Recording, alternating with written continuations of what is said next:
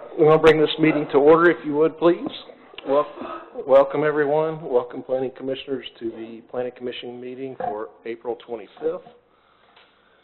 Let's see, Mr. Garner, if you would call the roll. Noble? Here. Shelby? Here. Autry? Here. Hoskins? Here. Quinlan? Here. Brown? Here. Cook? Here. Hoffman? Here. Belden? Here. If everybody would make sure you turn on your mics tonight. I know we had some issues with that, me included, last time. And if you would also silence your phones, everyone, please. Okay, first up is consent. Number one is approval of the minutes from April 11th meeting.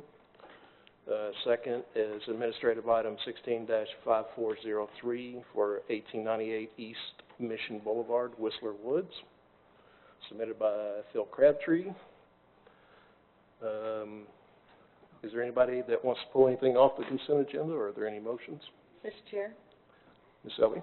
I'd like to move that we approve the consent agenda. Second.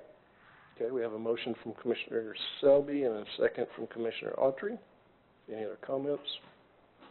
Mr. Garner, if you would call the roll. Noble? Yes. Shelby? Yes. Autry? Yes. Hoskins? Yes.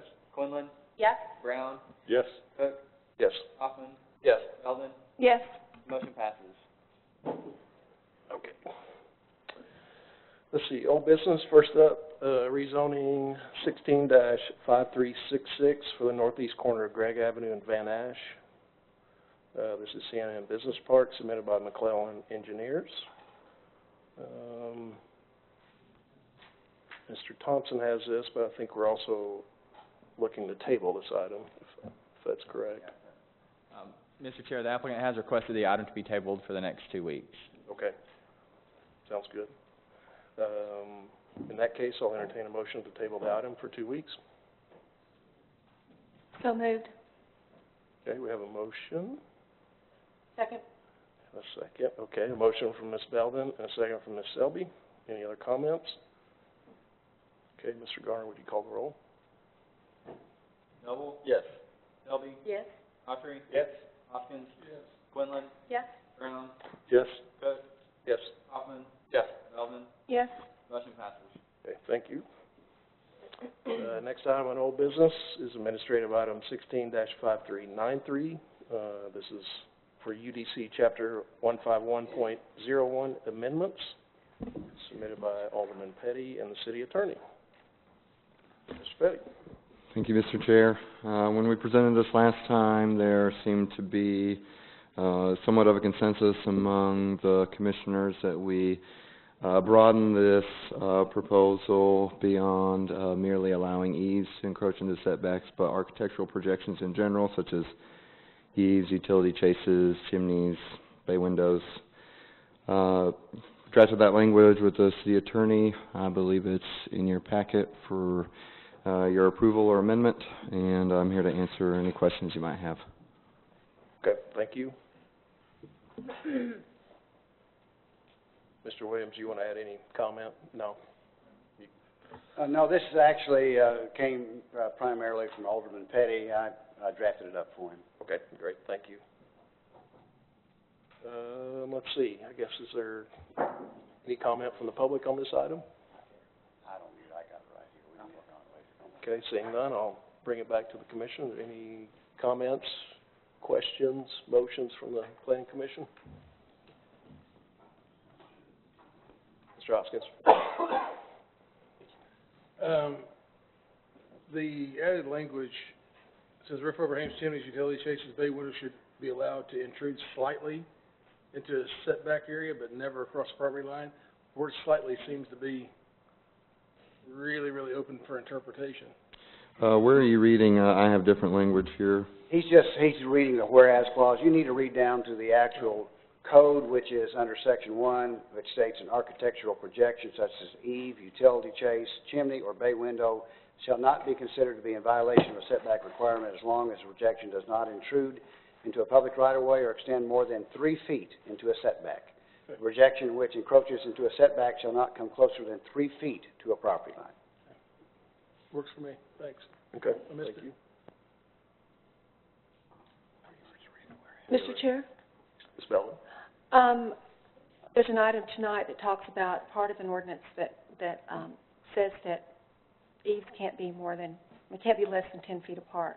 I would assume that anywhere stated such as that takes precedence over this. I'll have to ask staff, or Mr. Petty, you might comment on that if you want, but. I think the ordinance you're referring to is the cottage housing development, section of the code, and yes, that does take precedence over this. Thank you. Any more questions or comments? Kyle? I think, Ms. Thompson, yes. thank you. Perhaps also what Ms.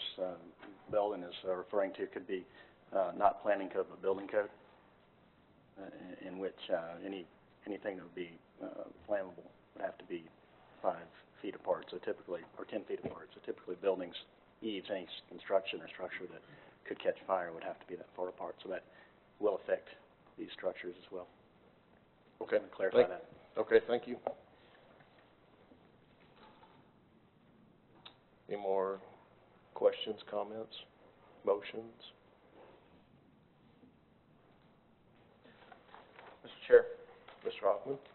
I make a motion that we approve ADM 16-5393. It's just a recommendation. It's actually a forward. Yeah, make a motion that we forward ADM 16-5393 to the City Council with a recommendation of approval, Is that with or without the new language? with the new language. Seconded. Okay.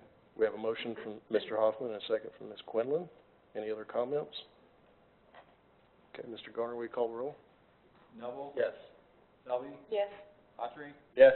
Hopkins? Excuse me.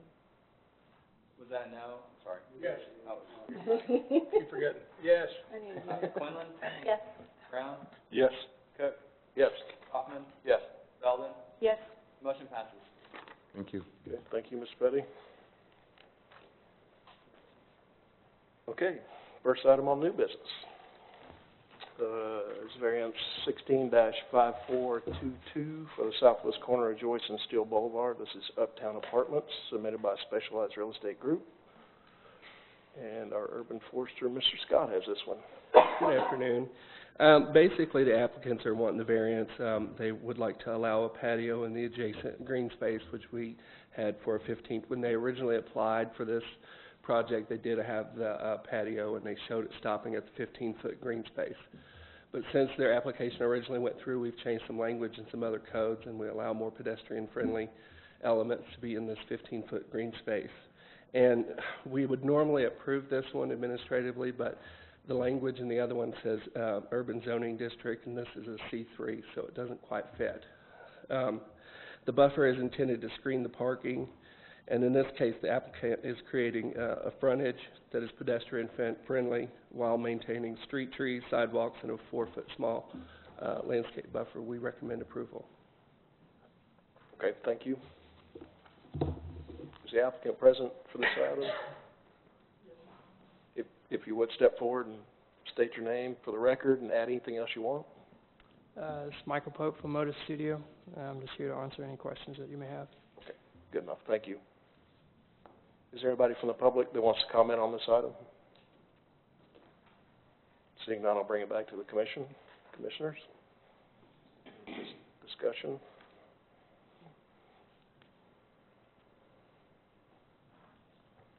Mr. Chair, Mr. Hoffman. Excited about this project. I'm happy to see somebody, even though this is zoned, as the urban forester pointed out, even though this is zoned C3, the applicant has chosen an urban building form here, which I think is entirely appropriate, and I'm going to be supporting this. Okay, thank you. Any other commissioners have comments or motions? Chair. Mr. Autry. I would like to make a motion that variance 16-5422, southwest corner of Joyce and Steele Boulevard, be approved per recommendation to staff. Second. And of course, there is one condition of approval, that the encroachment into the landscape buffer will be limited to the area shown in the attached exhibit. Yes. Second. That condition. Okay. Thank you, Mr. Williams. Okay, we have a motion from Mr. Autry and a second from Mr. Brown. Any more comment? Okay. Noble, Yes. Selby, Yes. Autry, Yes. Hopkins, Yes. Quinlan, Yes.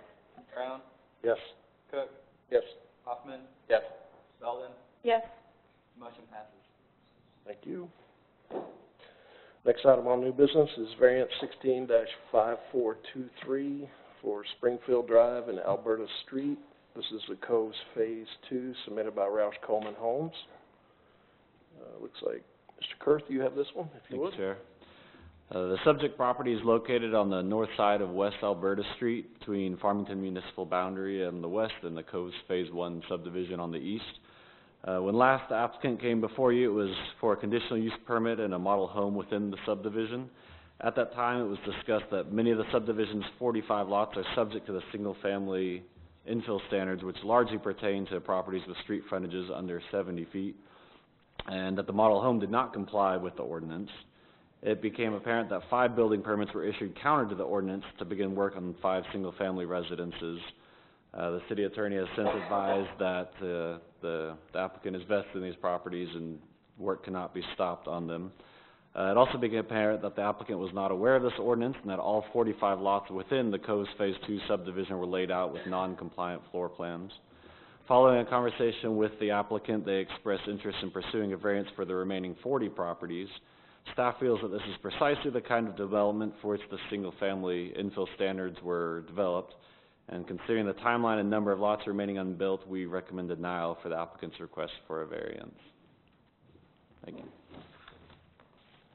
Thank you, Mr. Kurth. Is the applicant here for this item? If you would step forward, state your name and anything you'd like to add. Yes, sir. Thank you, Commissioners. This is Stephen Lear with Roush Coleman Homes, 4058 North College here in Fayetteville. We started developing this 100 acres back in 2003. We've since built about 250 homes across the board there, and we're on our last 45 lots.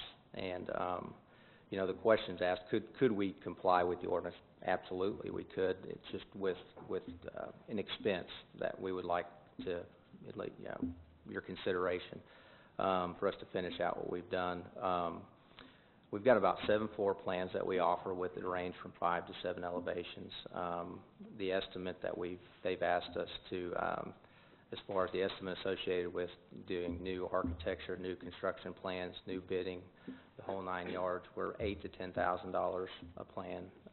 We estimate about 90 days to 120 days for that to occur by the time that we get new design, new value engineering, go through all of the process that we vet and then to resubmit to our lenders. You know, we're about 120 days out from that. In the meanwhile, you know, we lose momentum associated with home sales. We have a field manager that builds our homes out there that is pays associated with production, and then we have a salesperson that is out for about 120 days.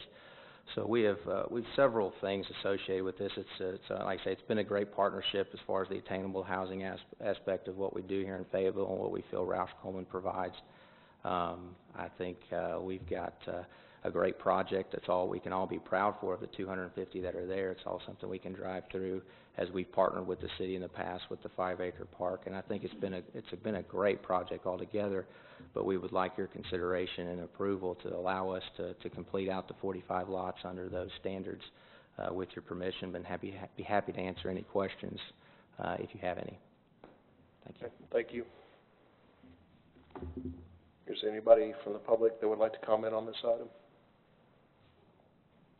Seeing none, I'll bring it back to the commission. Commissioners, any questions or comments? Mr. Chair, Mr. Hoffman? I have a question for Mr. Lear. If you would come back up, please. Yep, thank you. Does Roush Coleman intend to continue to work in the city of Fayetteville? Yes, sir. You intend to comply with the ordinance? Yes, sir. Thank you. That's good news, obviously. It's also good news that Mr. Lear, in his own words, said that they would be able to comply with the ordinance on these lots. We passed this ordinance for very good reason that we spoke about, I think it was a couple meetings ago. Saw a very similar item on the agenda at that time. Major difference being that neighborhood was mostly built out, whereas there's currently either no. Are there any structures currently, Andrew? I think there's 5 structures that have been permitted, but nothing has been Nothing's been occupied constructed, yet. and those 5 structures aren't up for discussion, right? Those are That's correct. okay. So, yeah, so we're looking at a new subdivision that hasn't been built, hasn't had permits pulled on it. I think it's entirely appropriate that they comply with the ordinance. Thank you. Thank you, Mr. Hoffman. Sure, come on back. This subdivision is, like I say, this is a 100-acre parcel that we've owned, and we've developed it in phases. So, I'd like to clarify that this is a project that's been ongoing, and we feel, with all due respect, that we're almost to the end. We've got 250 of the 300 there, so we feel as though the majority of it has been built out. This last phase has been a little slow getting there with a little bit of the downturn in the market. Now it's obviously going back in the right direction, so I'd like to offer that clarity if I could, please. Thank you. Okay, thank you. Mr. Chair, Ms. Winlick? may I ask a question of the applicant? Absolutely. Sorry. Stand up there. No, I'll stay up here. Speaking of the rest of the project that's been undergoing and been completed, do any of those lots contain rear-facing or side-access garage? I believe there might be one that, on a corner, that turns. Right, yeah, thank you. We got to get you on record. Hi, I'm Amanda Licata with Roush Coleman Homes. We have one that's permitted and under construction now. That's a corner lot. It has a side-load garage. Any of the remaining portion of the neighborhood that's already been constructed, kind of elsewhere in the neighborhood, talking about the larger project, Sure. are all of those homes front-loaded garages, or are there side access or rear? There's a mix in that first phase. There's a mix of front load, side load, and rear load. Would it be possible to utilize some of those sort of approaches to maintain compliance with the code in the new portion? Some of those lots, what we're faced with is we have a green space that's lining up on, not the left, they're shallower lots. So most of our plans that we have that would comply with that are in our library don't fit within our setbacks anymore, just because these lots are shallower with our green space that we have. So they don't exactly work. Okay, thank you. Thank you. Thanks. Thank you. Any more questions or comments?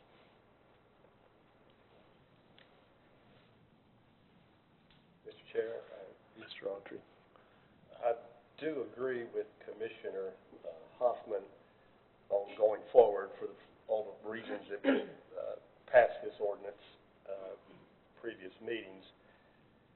However, they're at 90% through with this particular development, and, you know, it looks, I hate to put them in a situation, I mean, they are a substantial developer within the community of Northwest Arkansas, for that matter, and I hate to see property that's not being able to be developed and not being able to get under contract and not being able to move forward on being sold and get under contract. So that would be the only thing that I'd have a major concern with, although we have approved this ordinance that this is falling under, and for good reason, but I do see a hardship in this one case.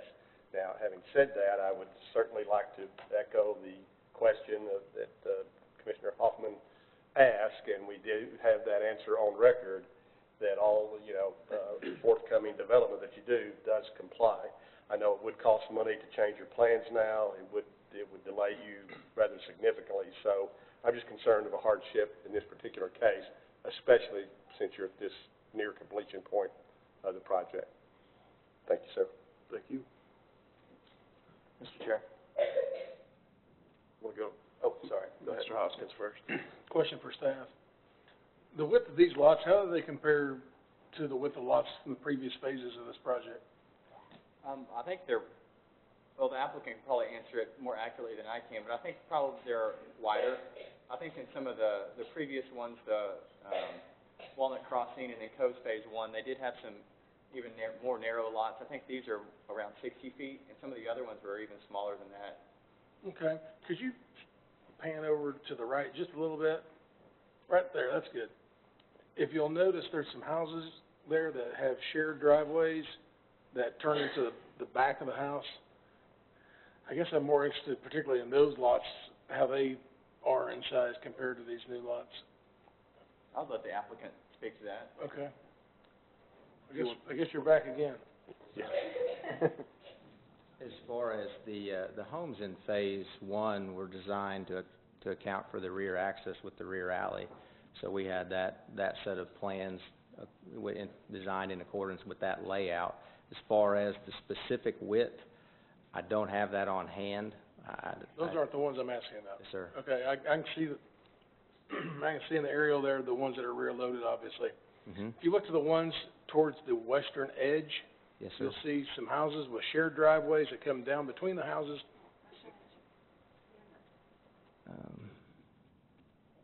What are we looking at? Yeah, I asked them to. Okay.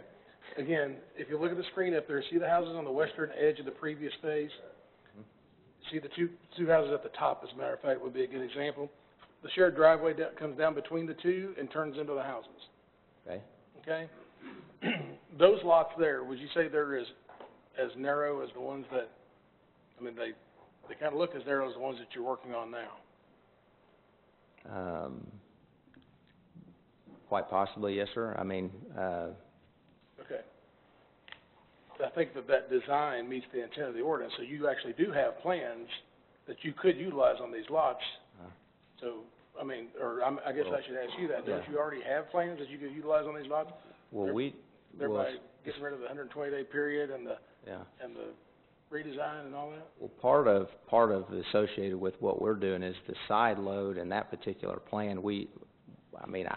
It might still exist in our inventory somewhere. I guess we could look at that, but the side load and the dual and the shared driveway has been more than problematic for us moving forward with disputes and all of that and then above. So as far as that's the reason we haven't looked at going back to any sort of a product like that. I'd also have to double check the depth, like was mentioned. I believe those are quite a bit deeper. A lot of our product with that particular was deeper and narrower associated with that to account for that shared driveway.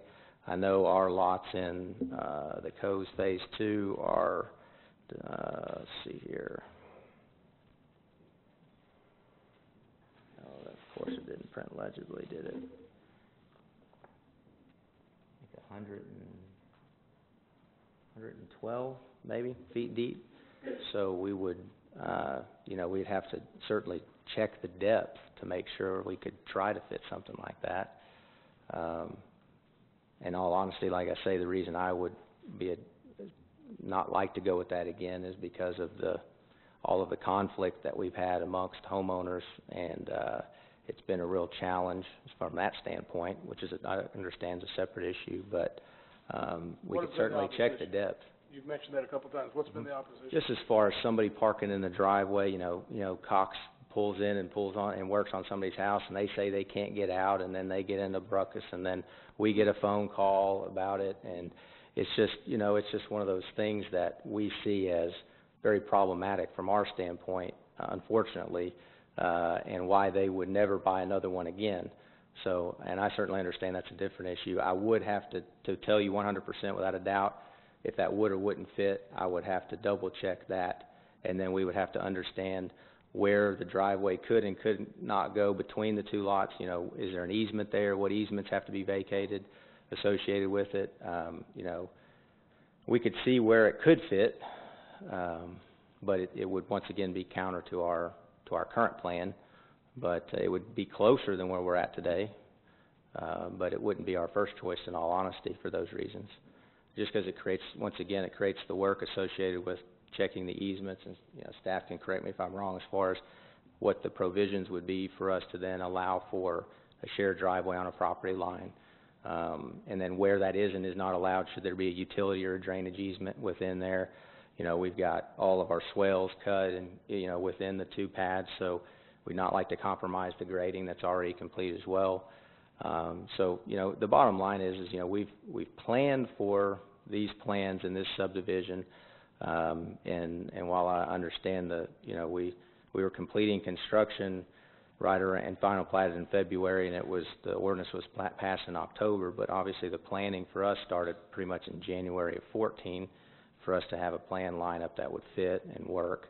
And then we've got marketing material. Once again, that's another item that we would have to address as far as updating things. And more than all, it's the time. It's like you say, that's where we're going to experience probably the most hardship as far as trying to do that, as far as revamping our process and where we're at today. Should we have to pull plans from archives, which honestly we'd prefer not to do, and to see where they could and could not fit on a portion of the lots, you know, that's once again, that would take us some time to pay an engineer to evaluate. If that answers your question. Yeah, I'm sure it did. Okay. Have y'all considered on the center group of lots, maybe run the rear alley down the middle of that? Have not considered that. Moving the screen back over to the right again, please. Oh, other way. Go right. Go right. Push the screen right. There we go. There you go. Almost a little more. Yeah. Okay. In the center section of the neighborhood there, it looks to me like you could possibly incorporate a shared drive there. No? You'd have to double check the utilities if there's electric already installed in the rear. It would require removal of electric and additional expense associated with that. Yeah. Has somebody told you that you can't build a driveway over an easement or something? In between, on a lot line, I don't know. I mean, I'd have to defer to the staff and ask for that specific. Mr. Chair, do you want me to address that? Please, if you would. Yeah, a driveway, shared driveway, a parking lot can be over a utility easement. The only easement it probably could not be over would be a drainage easement. Right. So Yeah, it's very common to have that along the side property line. Right. That's my understanding as well. Okay, thank you, sir. Okay, I think that's pretty much all I had.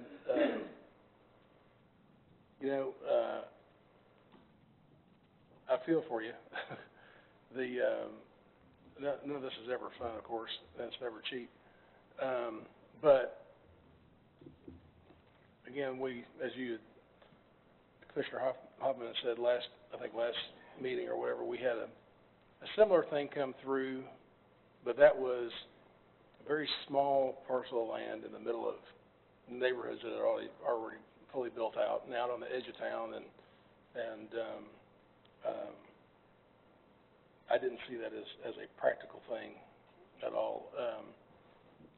Small scale is what it was, but here we're talking about 45 lots. And while I understand it's a portion of a much bigger project, visually you look at this neighborhood and this portion is a neighborhood on its own. It's got a neighborhood kind of within a neighborhood kind of thing or what have you. I would hate to vote against you on it because I know the position that you're in. But by the same token, it also appears that there could be a compromise, a combination with some rear drives or what have you. I understand that comes with an expense as well. But I don't think it would be near the expense as what you had mentioned earlier. As it sits right now, I would find it very, very difficult to support your variance.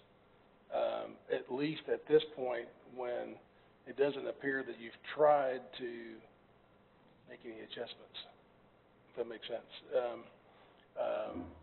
you know, maybe one of the things you might want to consider, I mean, I don't know how the rest of this panel feels, but one of the things you might want to consider is maybe table the item, take a look at it, and say, well, maybe we can't do the entire thing the way that the ordinance says or whatever, but we can make it much better than what it is by incorporating some rear alleys and that kind of thing, because it looks to me like you've got plenty of room to do that, so. Certainly, I agree with that. There's opportunity to change it. It goes back to our time constraint. Every day that we wait is a day that we can't pull a permit and start building a home. So, we just that's ultimately why we're here. It's just to be able to move forward with the game plan that we had all intended on moving on forward with, just from a business standpoint. And that's ultimately where we're at. I agree with you. Things can be changed. However, what we would like to do is move forward so we can not have that from our perspective, an $80,000 expense with new plans, and then the lost time associated with that, the slowing the momentum, no sales for this person. Those are the components that we are really concerned with. I agree that it could all be fixed, and once again, we planned to do this from, like I say, starting in January 14 going through, and, it's, like I say, it's unfortunate. So are you saying that you'd rather have an up or down vote tonight and not a tabling? Is that what you're saying?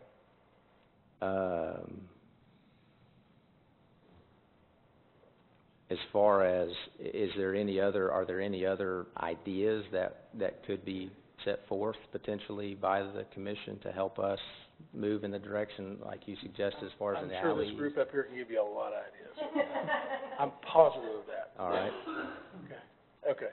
Mr. Chair, that's all I had, or what have you. He's on his own now. Okay, thank you. Mr. Chair, Ms. Melvin? I have a couple of questions of the applicant. Yes, ma'am. One is that the curb cuts along West Alberta Street that are shown, they appear to be right in line with the boundary between the lots. They appear to be cut for side access to garages.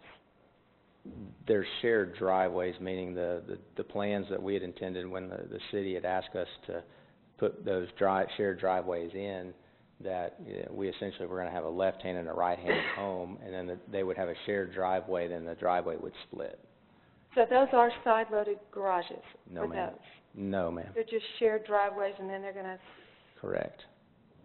Okay. Yeah, they're just a shared point at which the vehicle would access the driveway from the street. I was that hoping was a city requirement. Oh, we have no desire to buck the system. I mean, we've tried, and we've been in compliance with all the changes through building codes and done that. It's just reached a point now where are bearing a time constraint and an expense that we feel is worthy of discussion, and where we come from as a business here in Fayetteville, and wanting just quite simply finish out what our plan was to move on to the next one, which once again would be in compliance, because it could be then therefore planned for appropriately.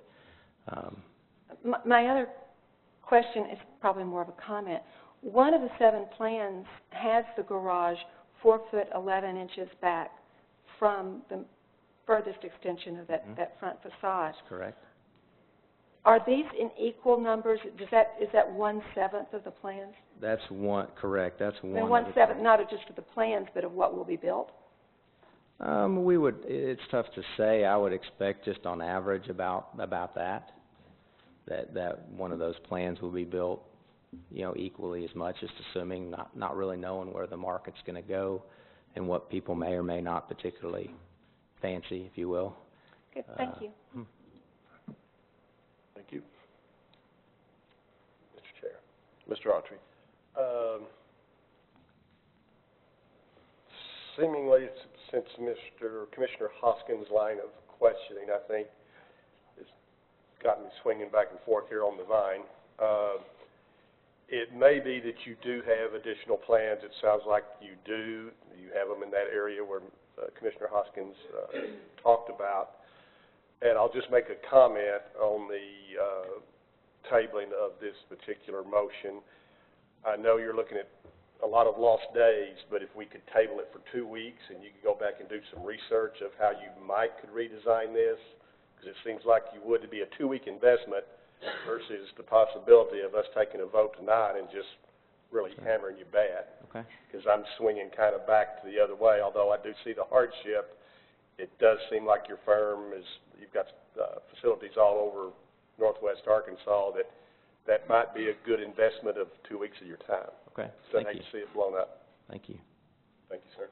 Yes, that'd be fine. I mean, I certainly appreciate the advice. Yes, sir. We can certainly do that. Okay. Mr. Chair, Ms. Quinlan. I'll be brief since we've had a lot of conversation you're on fine. this, but I agree both with Commissioner Autry that I have a lot of sympathy, that I know it's not, nobody wants to be in this position. None of us are happy about this. You guys aren't happy about this, but I do agree too with Mr. Hoskins that I think you have shown the variety and flexibility that you guys have the potential to provide in homes, driveway access, et cetera, directly adjacent to this. And we've seen that you guys are very capable of providing a wide range of garage, solutions, that I don't know that this is a site that size-wise, look-wise, et cetera, it's impossible to meet the intent of the code, and I think the intent of the code is good. So I think I agree with the advice that's been given, that tabling and seeing how many of the lots could be brought into compliance easily with existing plans, and only discussing those that would be a true hardship might be the best approach. I at this point would not be able to support, just based on the information we've seen today. Okay. So just as far as my understanding, if I don't think the lots are wide enough for us to do a side entry. I don't think they're for us to be able to do a side load entry. The rear access, I know we don't have enough room to build an alley around the perimeter with the tree protection ordinance, and likely the alleyway in the back of the island due to the electric being in, aside from the cost. I think where we're at is redesigning our floor plan still. I don't, or trying to find an old plan somewhere that we've built.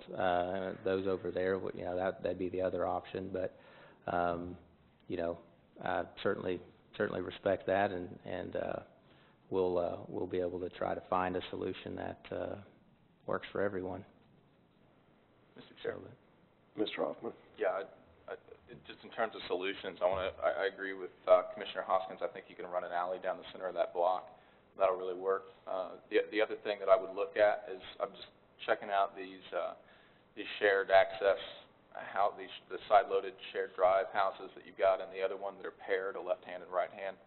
I would look at building all either left-hands or right-hands. And if you do that, what you can have is a situation where you don't have a shared drive, but the drive can still be built over the property line. Okay, so there's an access easement there, but it gets rid of that issue of the utility people parking in the. Does that make sense? So you're saying you have the drive wider to allow dual access? I'm saying you build. So I'm looking at the houses that Commissioner Hoskins just pointed you to. Those right there, where the mouse is, right there. Oh, yes, sir. Those guys. So that's a left-hand house and a right-hand house, right? Yes, sir. I'm saying if you built only left-hand houses, you could run a driveway up the left side of each of those houses that's split across the property line. Okay. Are you following me, Mr. Garth? Do we have any impervious areas associated with that? As he discussed, they'd have to look at the drainage easement locations and things like that. Yeah. But what I'm getting to is, those are just a couple of solutions that I see right here in front of me that seem plausible. And if just in a couple of minutes of looking at this, I can see already a few, plausible solutions, then there's no way I can support a variance. Thank you. Okay, so it looks like the majority of the commission wants to table your project. That's fine. For 2 weeks. Thank you. To give you the opportunity to look at it a little closer. Are you agreeable with that? That'd be great. Okay. Thank you. Commissioners, is there a motion as such, or do you? Mr. Hoskins? Okay. Understood. I'd like to make a motion to table variance 16-5423 until the next scheduled meeting of the Planning Commission. Second. Okay, we have a motion from Commissioner Hoskins and a second from Commissioner Autry. Is there any more comment? Okay. Ms. Garner, if you would call roll. Noble? Yes.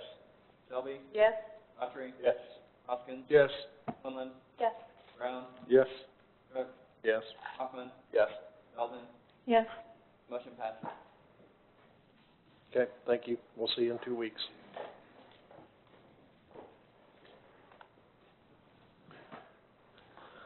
Next item on new business is variance 16-5427 for 521 North College. This is the Twin Arches Apartments submitted by Jorgensen and Associates. Looks like we have Mr. Thompson this evening.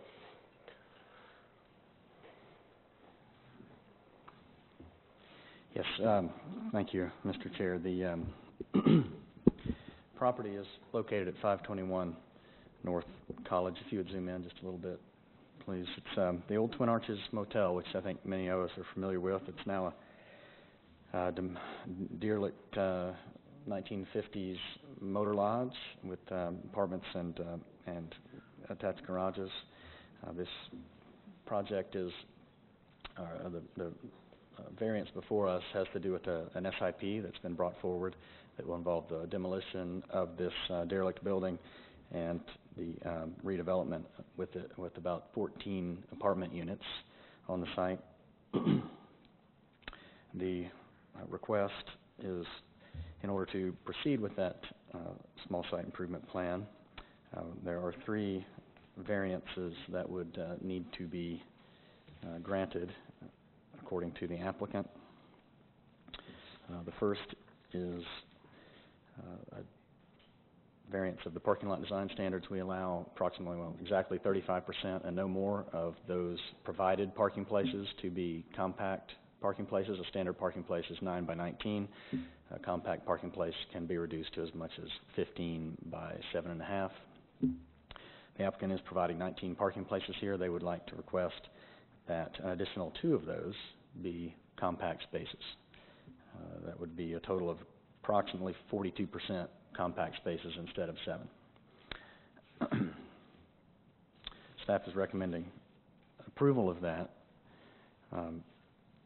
in that we believe they will have ample parking for these 14 dwellings. The additional compact spaces, in our opinion, won't be necessary all the time, and they will increase their ability to save some particular trees that are along the west side of the property, and it better works with their topography. It begins to get very steep right toward the back. So we do recommend in favor of variance number 1. As far as variance number 2, Chapter 16623 requires, that's our urban residential design standards, those require that everyone that has a unit facing the street, a public street, has a door. That unit should always have a door that faces that side and comes out. We try to use that as a tool for creating a positive, active, and inviting urban landscape and streetscape. I think this is a central element that we are able to encourage people to activate their street with is this street door. And so we don't see a particular reason in this case. If you would show us an elevation, we don't see a reason why that is unfeasible or can't be done in this case, and very strongly recommend that be included in the project in order to build that streetscape here on North College. Variance number 3 is a variance for our architectural design standards. Again, in this case, the building must have a variation of materials, a certain amount of inset, so we don't create a long, very straight wall without a lot of articulation. We look for balconies, bays, porches, windows, dormers, etc. in order to achieve that. It was our opinion that those were not being met by the elevation. And if you would actually open that elevation on the desktop that was provided today. This came from the applicant today, and it's a little bit better, I think, interpretation of what they plan to do there. I've looked at it briefly. I haven't looked at it point by point, but I do think that it, although it's unorthodox in a certain sense, may certainly meet some of those, at least enough of those elements to potentially not need variance 3. I would like for you to go ahead and look at that, though. In particular, the applicant pointed out today, and I don't know that we can see it very clearly here, but perhaps in shadow you may see it the very best. But underneath that black vertical element there that projects from the wall, that's actually an address sign, so it says 521. If you, right below that, right there, there's actually and there may be another, we go down to the next page. I think it shows it a bit more clearly if we have that one, and we may not, and that's fine. That appears to be a steel piece that comes down and wraps that sign. There's a bay window in there, just looking north and south. Very unusual, doesn't look like a bay window to me when I'm looking at something flat, but I think it potentially meets that requirement. Up to you again.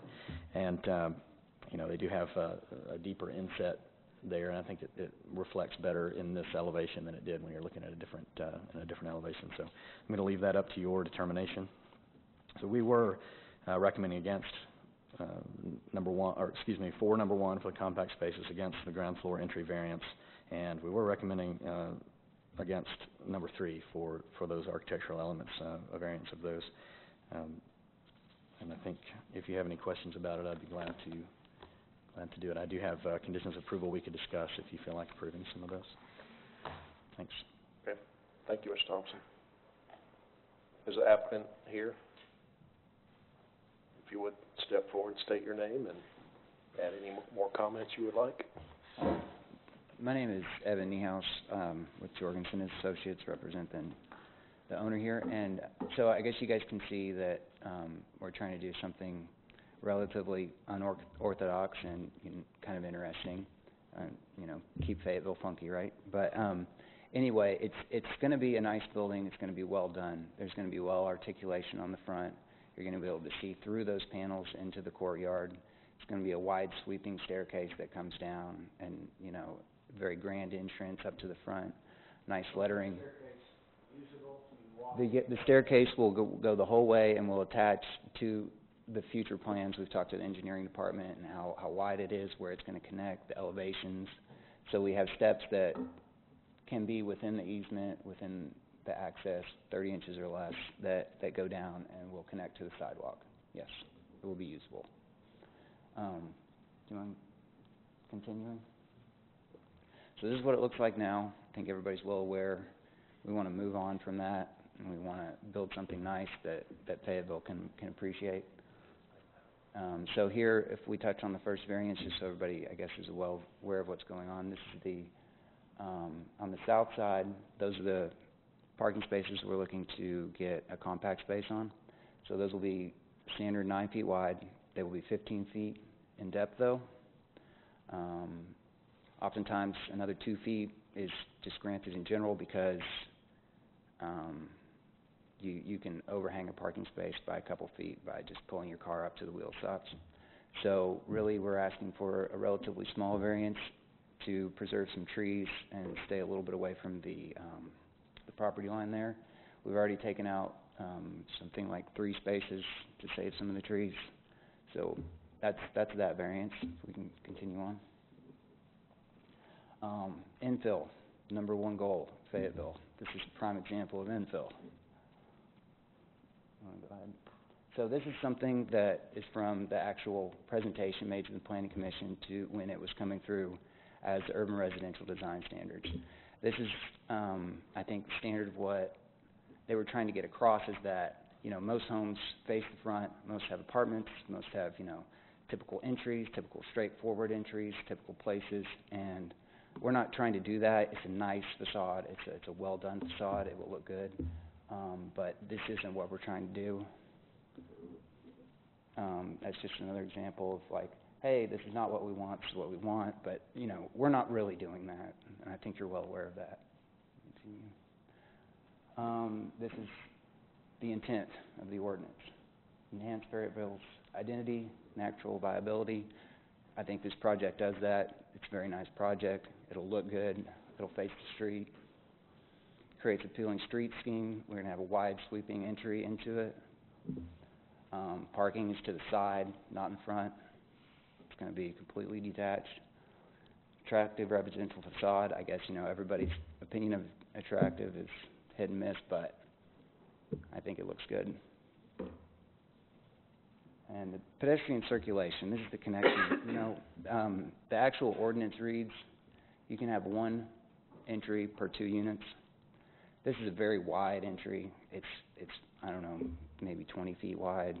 And the access, when you get to it, actually from the units itself is between 10 and 8 feet. So by code, if you look at it in a very liberal terms, we may not even need a variance if you look at it in a certain way. There is one entry. There will be one gated entry that will be open or closed easily. It'll be see-through, so you will be able to see into the courtyard. It's not going to be ugly. It's not going to be a roll-up gate, as it does mention in the staff report. That's not our intention. But anyway, if you want to continue, saw it again. And I think Yumi had some things she wanted to mention, particularly about the architecture.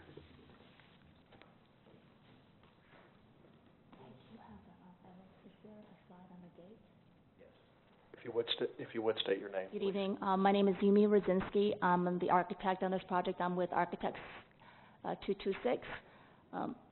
I wanted to address you all in regards to the trying to get a variance for having just one entry. As we know that College Avenue has changed over time. It's not a pedestrian street anymore. So my goal as the architect is to follow the code, but the code, as you all know, it's written to the minimum standard, right? It's for us to look at and say, this is the minimum that the city is asking us to. Along with codes like for fire codes, these codes are written because somewhere along the way something happened, so these codes came about to make things better. So, I'm looking at the code and trying to address the front entry. I was talking to Quinn Thompson about this, and he said it's of course they're denying a hardship on the 2 entries. It's not hard putting I totally understand why that's been denied.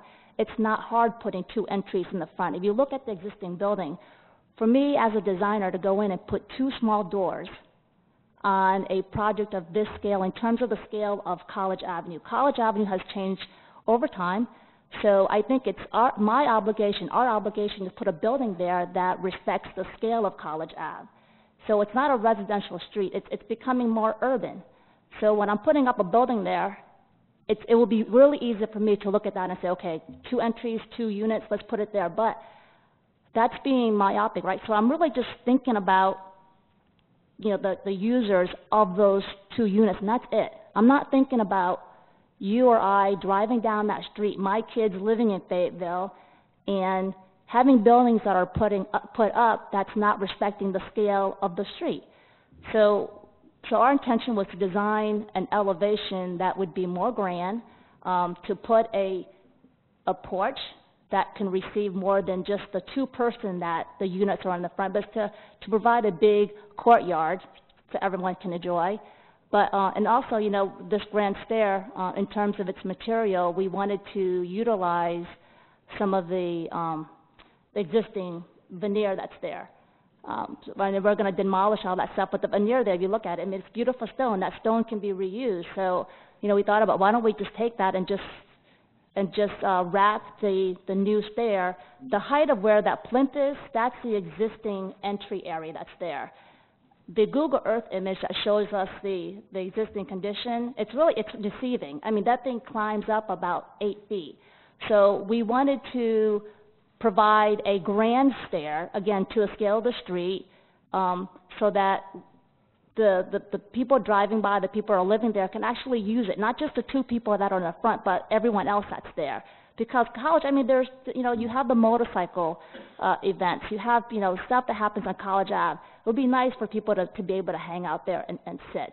And IGA, or the new grocery store, that's just down the street, right? So you want people to be able to use that as a main way of coming in and out. I mean, we provided a pedestrian connection from the parking lot, but I think it's also my job is to provide them with an access where they want to walk, right? So that it feels better to, walk downtown, walk to the store instead of saying, you know what, I don't want to go out to College Ave because there's really not a pedestrian-free entry. So that's why we've done that. So the materials, yeah, we do have variations of materials. The inside of where the entry is, we want to make a really nice wrought iron pivot gate, but on the inside we want to line it up with the wood that Mark Zweig normally uses. He loves that soft wood look. And then again, we wanted to put a super graphics in there just to respond to the scale of where this building is. Any questions? We'll call you back if we have some more questions. Thanks. Okay, thank you. Is there anyone from the public that wants to comment on this item? Seeing none, I'll bring it back to the commissioners. Mr. Chair. Mr. Hoffman. Yeah, I have some thoughts about this project. I think it's first of all, I just want to congratulate you on the project. I think it's really interesting. The idea of courtyard housing in this location is particularly exciting. I think typologically it's infinitely appropriate. I've thought a lot about this project. The parking, by the way, I have no problem with that. Won't even discuss that. Thought a lot about this project. It sits basically between a half block and a block away from two of the most desirable neighborhoods in Fayetteville. It's on a street that is about to see millions of dollars in public investment to try to make it a more pedestrian-friendly area. So, given that, I'm a little bit concerned about just sort of dismissing College Avenue as sort of an auto-oriented street, or saying that it's not appropriate to respond to a pedestrian scale. And then just looking at the elevation, there's sort of I don't mean to sound pejorative, but there's sort of a pessimism about the street that's embodied by that kind of screening off. It feels almost like a little bit like sort of Detroit after dark or something. And there's an edge to that is interesting, and I can see why you're sort of fascinated by this austere facade and the grand scale of this entry. But then I don't understand why we put that screen there. Maybe I would be more comfortable. Maybe we should probably talk about the screen. Maybe I would be more comfortable if the screen were, just sort of something that was up between the hours of, 10 p.m. and 6 a.m. or something like that. I can almost see you making a case for that. But you go to so much trouble to create this grand entry, these beautiful stairs. We have very few entries in the city of Fayetteville that do what you're doing, and I think it's interesting, and it's so, to me, it's sort of disappointing to then see this screen behind it, because it's again, to me, it seems a little bit pessimistic, unnecessarily so, given the vibrancy of the area and what's about to happen here. I think you guys are going to do something amazing here. But you're just going to be the first of many. There's going to be a lot of great things that happen on this section of college. I think I'll keep it at that for now. Thank you. Okay, thank you. Mr. Hoskins. Thank you very much. I guess I'm a little bit confused by the elevations. What I see on the screen right now is something that looks like a horizontal metal facade, but I look in my packet, and there's another sketch that says Cedar Shake.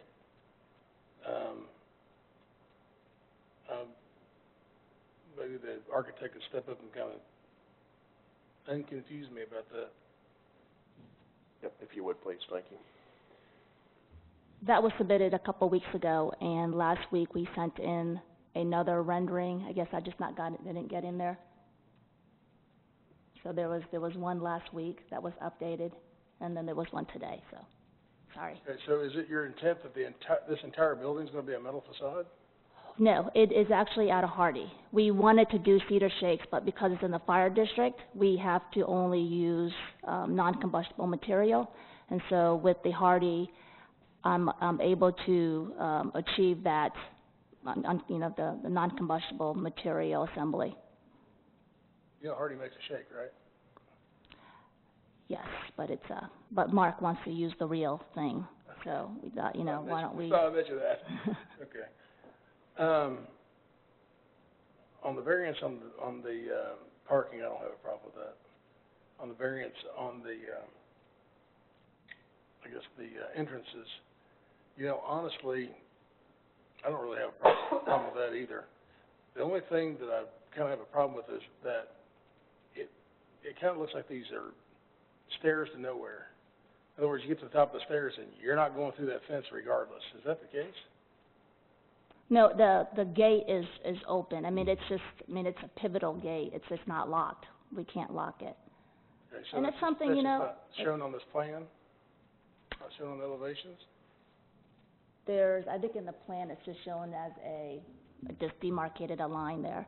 But, in terms of, when I first looked at this thing, Mark wanted his idea was to put a swimming pool inside. And I told Mark, the owner, I said, the pool is hard in that area. And I love these little urban infill area, but to be able to create a space where a lot of people can use it to put barbecue grills out there and just have just to have that little community come out and hang out. And I thought, well, maybe in order to provide something like that, we give them a little more privacy. Say, okay, there is a screen there, but it's a filigree. How does that relate to the gate, ma'am? I'm sorry, the gate? How does that relate to the entrance of this thing? The pool? In terms of how it's open, anybody can come through it. Can you flip to the screen that shows a pivot, the black pivot painted gate? There should be an image on there.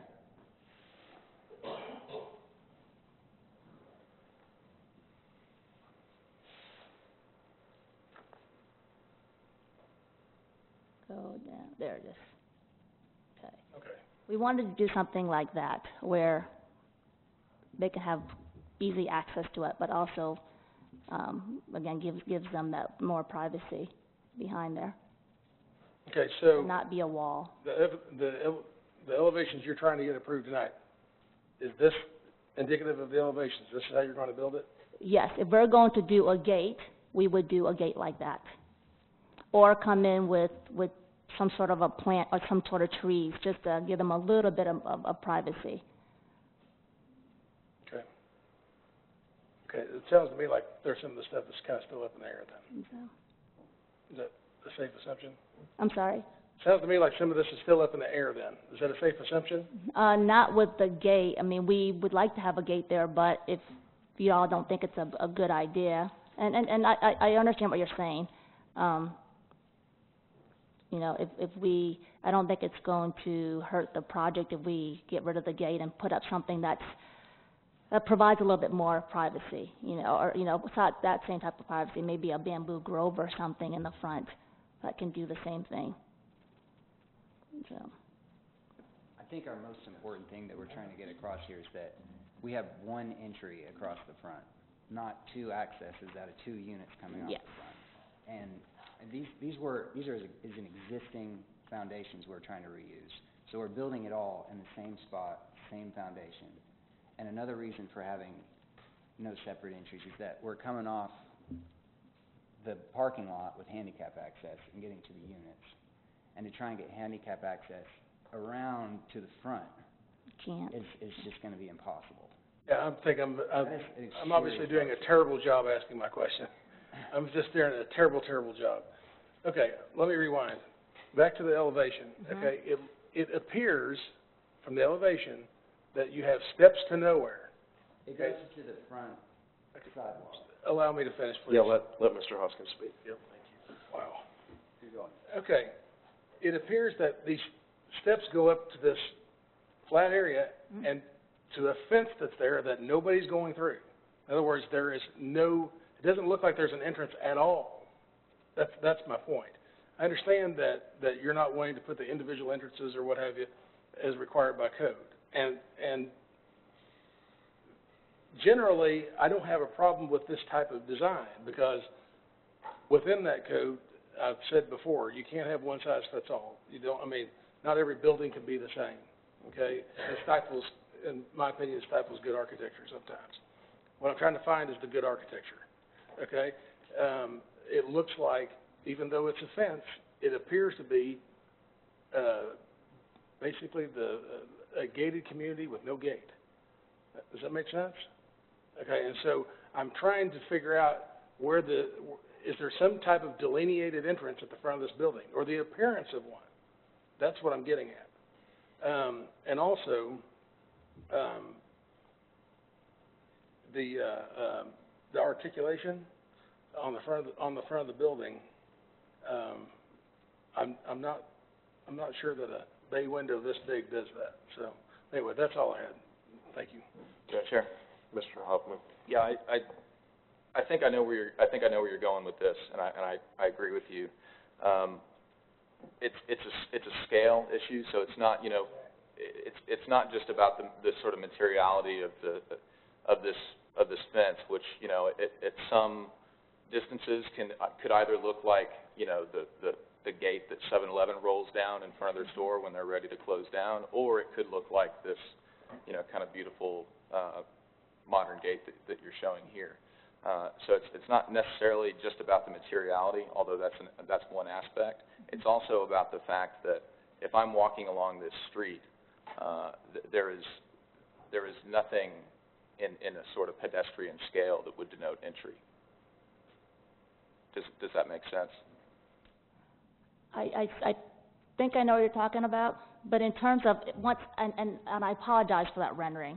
I mean, that rendering should have, you know, you look at it, one, the scale of the stone, two, there's going to be handrails and guardrails, and there's going to be other retaining walls that are going to help. We need to see that. We can't really have like hypothetical conversations about stuff like that.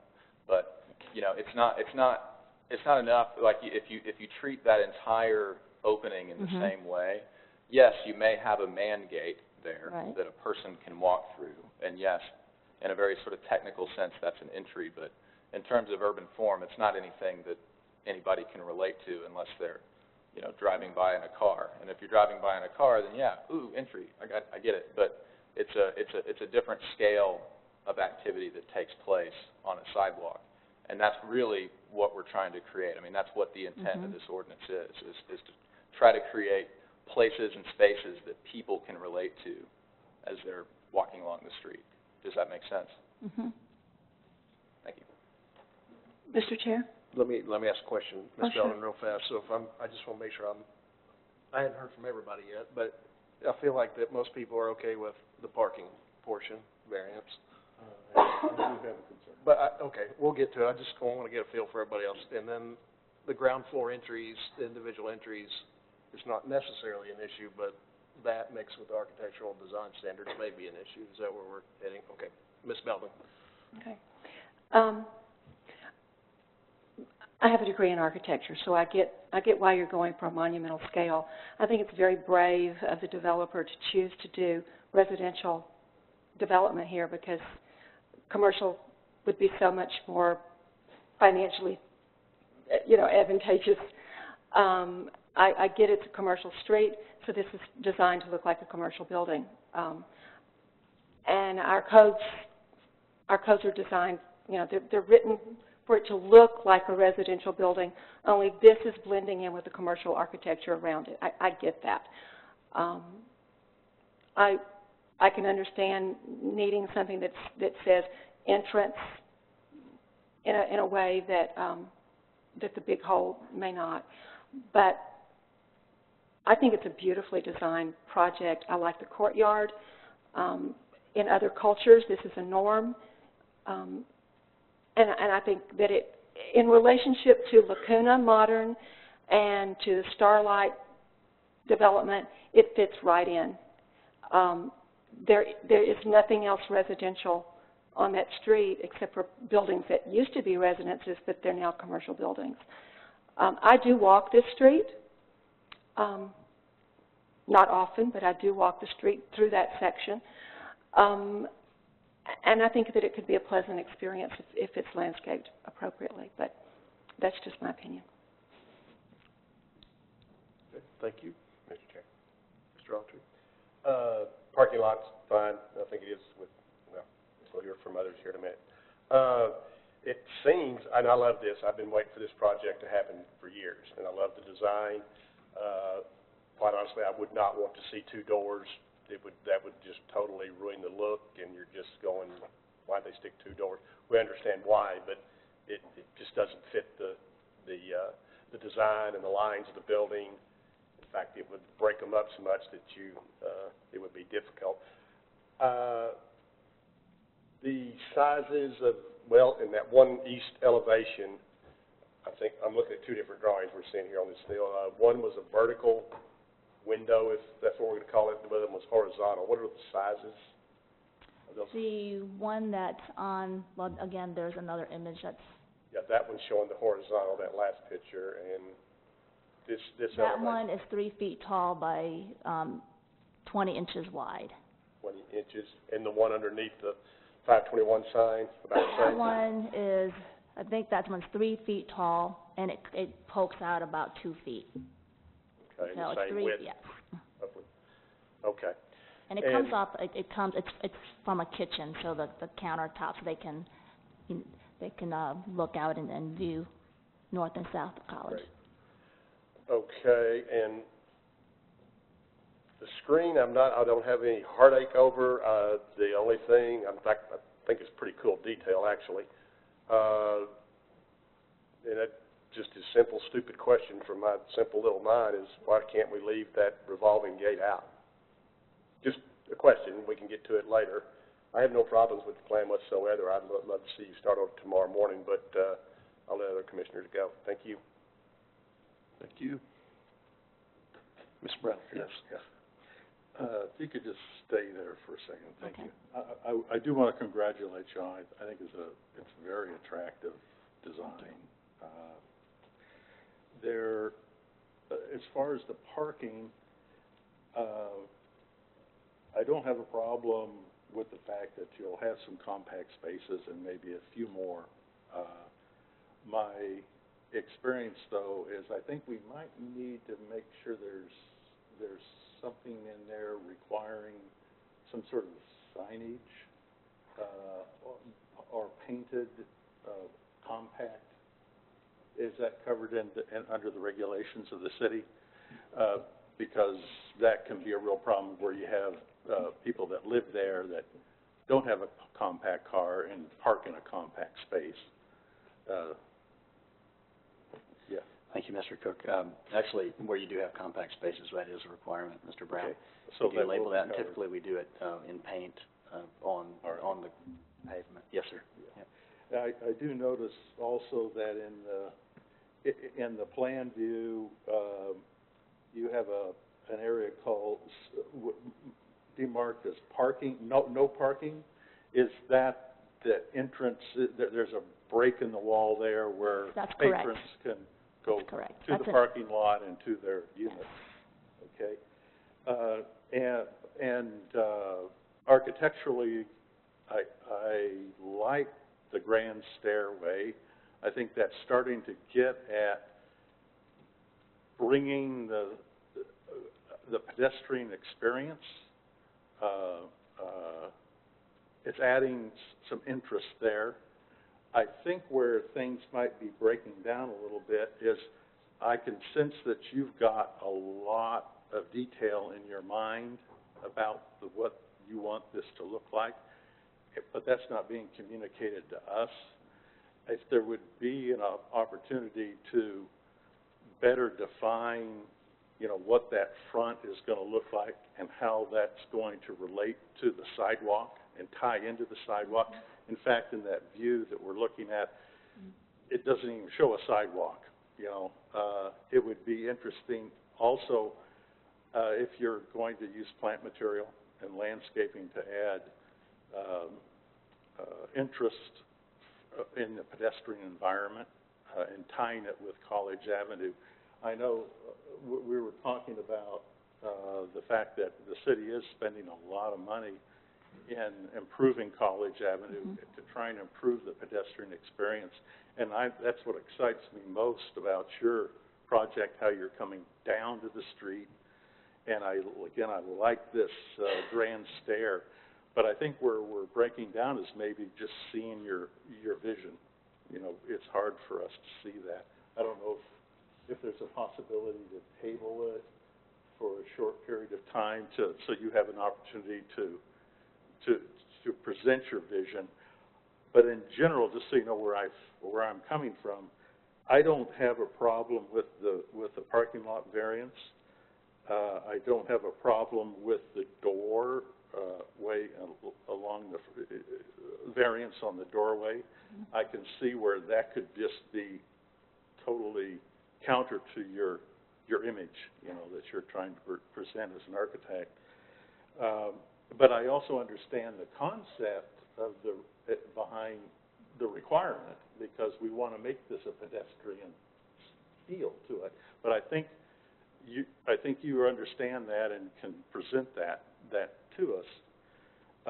And I don't have a problem with the variance of the material either. Since everyone, though, has thrown their 2 cents in on this, I'm going to take my opportunity to do that. What do you think about pushing that screen back? So from a street view, it's an open, pure, you know, opening, a pure opening, unrestrained, inviting, but then have the screen start at, if you're looking down on your interior plan, I don't know if you want to bring that up. I can see where you have a walkway going to a courtyard, a little courtyard area. Maybe put the screen back there. I don't know. You would see it. Yeah, right now it's set back 4 feet. It would be back, you know, inside. So it wouldn't be presented as a barrier to entry. It would just be an interesting element, you know, as part of the courtyard. But that's just 2 cents. Thank you. Thank you. So let me ask you a question, since everyone seems to be good with variance number 1. Do you have any issue if we break this up and at least push them forward at least on a piece of this? Sounds good. Does anybody have an issue with that? Yes. Mr. Chair, Yes, ma'am. can I Ms. Quinlan. add, I think in terms of the parking, especially since they're Please 9 do. feet wide, I think that's entirely appropriate. They are shown with wheel stops in plan. Would it be appropriate with these shorter spaces for us to allow with those wheel stops in the compact spaces to not be installed? That would allow a wider, they would seem less compact without the wheel stops installed. The code requires some sort of a wheel barrier, whether it's a curb or a wheel stop. So I don't know if they have curb, they could get rid of the wheel stops, make them a little bit extra space. The other, if they don't have any curb or wheel stops, they need something so a vehicle won't roll off into the grass. Okay. Is anybody interested in making a motion on the first variance? Mr. Chair, Ms. Quinlan. I'd like to move that we approve the compact spaces of this agenda item. Second. Okay, we have a motion from Ms. Quinlan and a second from Mr. Brown. I believe that's correct. On allowing variance number 1 for compact spaces. Is there any more comment on that? Okay, Mr. Garner. Noble? Yes. Selby? Yes. Autry? Yes. Hoskins? Yes. Quinlan? Yes. Brown? Yes. Cook? Yes. Hoffman? Yes. Belden? Yes. Motion passes. Okay. Mr. Chair. Mr. Hoffman. Ask something first. I don't know if you're going to make a motion or not. Mr. Hoffman has the floor right now, so. 1 second. Ms. Radzinski, I always get a little bit nervous that we start like redesigning projects up here, which is not at all what I want to do or what I have intention of doing. But at the same time, I'm always concerned that we provide sort of a credible path forward for somebody. Do you feel like you have enough from us to move forward with I this? do, and I think once we go back and talk with the owner, he's going to want to get rid of the gate because the gate was not his idea. It was my idea and this sounds terrible, but as a I went to college at Syracuse, and I wanted to be if I was going to rent, I wanted to be in a place I felt safe. So I told Mark, Mark, if I were a girl, if I were 19, I wanted my own studio, I think I would like it if you put a gate there, because then I would feel a little bit better. You know, for him, it's like, God, how much am I spending? Well, I want to do a really nice gate. Well, it was a real, I had to really fight him on this. He didn't want a gate. It's why is he going to put $25,000 on a gate, right? It would be much better. So for me to tell him, hey, there's a gate bomb, he'll be like, great, get rid of it. But so that's why it was more, thinking about when I was back in college, how I would feel to be in a space like that. So that's where that came from. It wasn't the owner driven, so. Thank you for that description. I think you've got a highly competent building here. I think it's going to be great, and I think you're really close. And what I want to do is table the remainder of the variances for a couple of weeks and give you another shot at this. Would that work for you? The variance would be not omitting the 2 entries, so we would table both of those. We would table the design standards as well as the 2 entries, and let you basically sort of re-propose. So the design standard, I guess I'm confused. We were talking about, okay, the design standard not meeting, like having the porch as one element, and the other one was having a bay window. What am I missing? You want to clarify, Mr. Thompson? I think also, if I'm hearing from the commission right, it sounds like several of the commissioners are in favor of the building as proposed if the gate is gone. If that's correct, I would recommend you go ahead and move forward and approve it, or at least have a motion on the floor. If you feel like there's substantial redesign that you're requiring, then that's when you would want to table the item. I'm just hearing some mixed messages, so I think we need to be just clear with the applicant on what you're looking for here. If they've asked a variance for the design standards, and you can grant the variance on the condition that the gate is not there. Okay.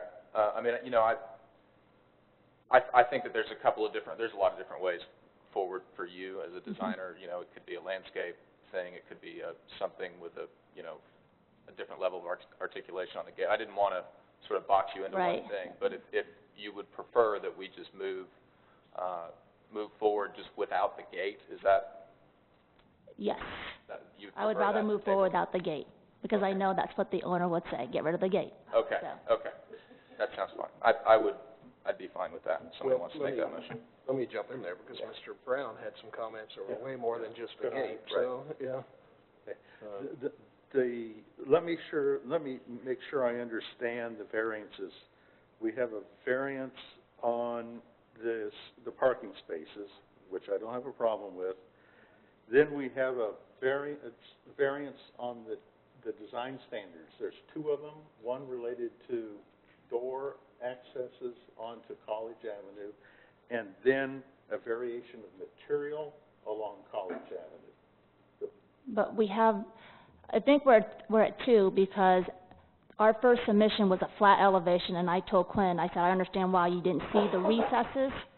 So when I showed him the 3-dimensional elevation, he goes, okay, I see it now, you do meet those. So the variances would be the parking, and it would be for having 1 entry instead of multiple. Those are the 2. The concern that I have, again, the parking is not a problem. Not having doors on the front is not a problem. The concern I have is that I don't quite, from the general design standards point of view, from what I'm looking at here, I can't see how your building relates to the public space, to the sidewalk, and to College Avenue. And that's what concerns me. Right now, you're showing us just one element, the grand stairway going up there. But I don't see how that ties into the sidewalk. I don't see how it sounds like you're going to have some landscape elements going on there to make that a more interesting and attractive space for pedestrians to occupy. But I don't see any of that. And that's from approving a design standard variance, it's difficult for me to know, what's going on. So I'm kind of in line that maybe if we can approve the parking lot, but the other two designs, the design standard variance or approval of that the building, meets our design standards, let alone the variances. I need more information from the standpoint of the presentation. That's what I should note that the statute talking about the architectural design standards, section 166.23D, does not mention anything about landscaping or anything like that. It talks about the building. No, I'm just talking about how, with all the, it's located on College Avenue, and the intent of the ordinance, the way it's written, is to improve the pedestrian experience as it relates to the structure. I'm trying to see how that is going to be handled. I can see that they have the element of the grand staircase, so to speak, but I don't. It's hard to make a judgment about the design standard and whether they're meeting that. Mr. Chair? That's just my opinion.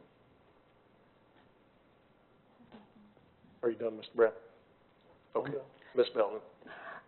It's my understanding we approved variance 1. We did. Variance 2 had to do with being no primary pedestrian entry for the 2 residential units that are adjacent to the street. That is what variance 2 says. Variance 3 is wanting her to go back and put balconies, bays, or bay windows, porches, dormers, porticos, or turrets, because it was understood that she didn't have that. Those are the 2 other variances we haven't dealt with. That's correct. I don't hear anybody having any troubles with either of those issues. There are other issues people may have troubles with, but not with either of those. So I can't figure out why we don't.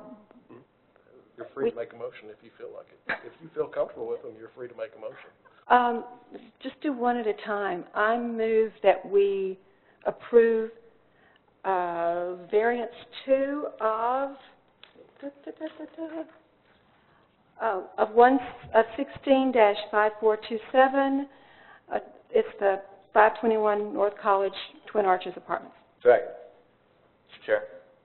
Mr. Altman. I just want to point out, I can't support either one of these variances without some sort of discussion of the entry. We've discussed at length the screen. We could eliminate the screen. We could redo the screen. There's all sorts of issues that we've gone through that are completely relevant to both of these variances, and I cannot support them as I can't support this project in its current form. So I just want to point that out. Mr. Chair. Mr. Ross. I'm agreeing with Commissioner Hoffman. Generally, I like the project. Okay, there's just not enough information. There's not enough information for me to make an educated decision. I think the details are very, very sparse, and I think it leaves way too much open to interpretation. I don't know that, okay, well, let's just get rid of the gate. Well, where was it located before? So how does that relate to the rest of the building? I don't know. I don't even know where the gate was. So I don't know that that's a fix.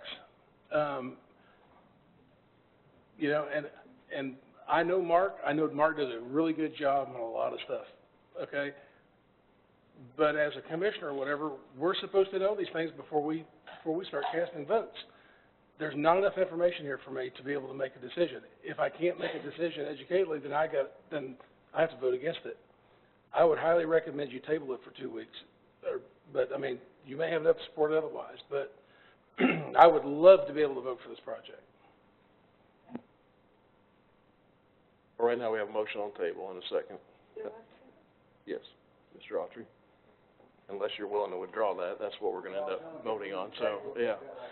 More proper thing to do, a motion to table has precedence over the main motion. Okay. I will say, My mic, sorry. hey, A motion to table has precedence over the main motion, so someone could move to table the motion that's on the floor.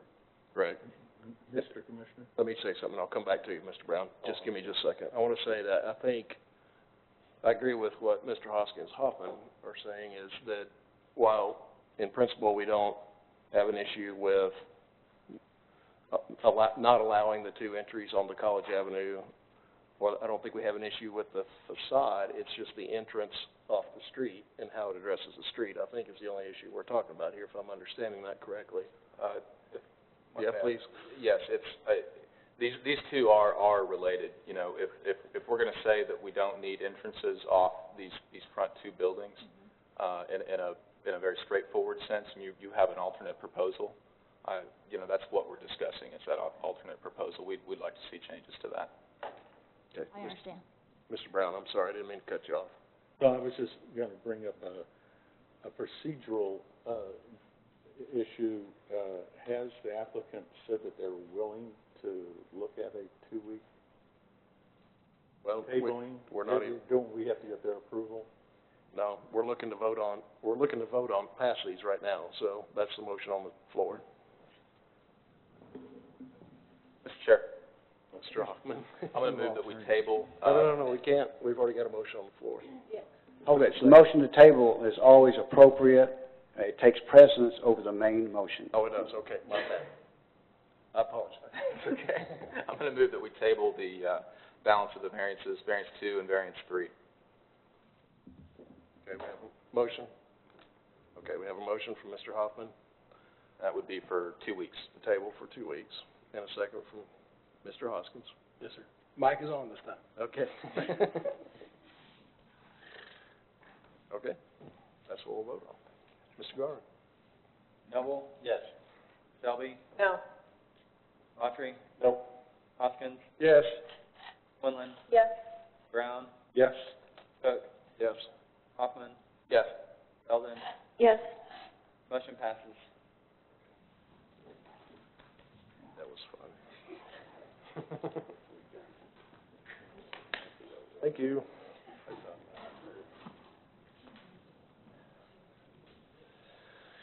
Okay, next item. I'll get better. Conditional use permit, 16-5388. Conditional use for East Washington Avenue between 7th and 11th Street.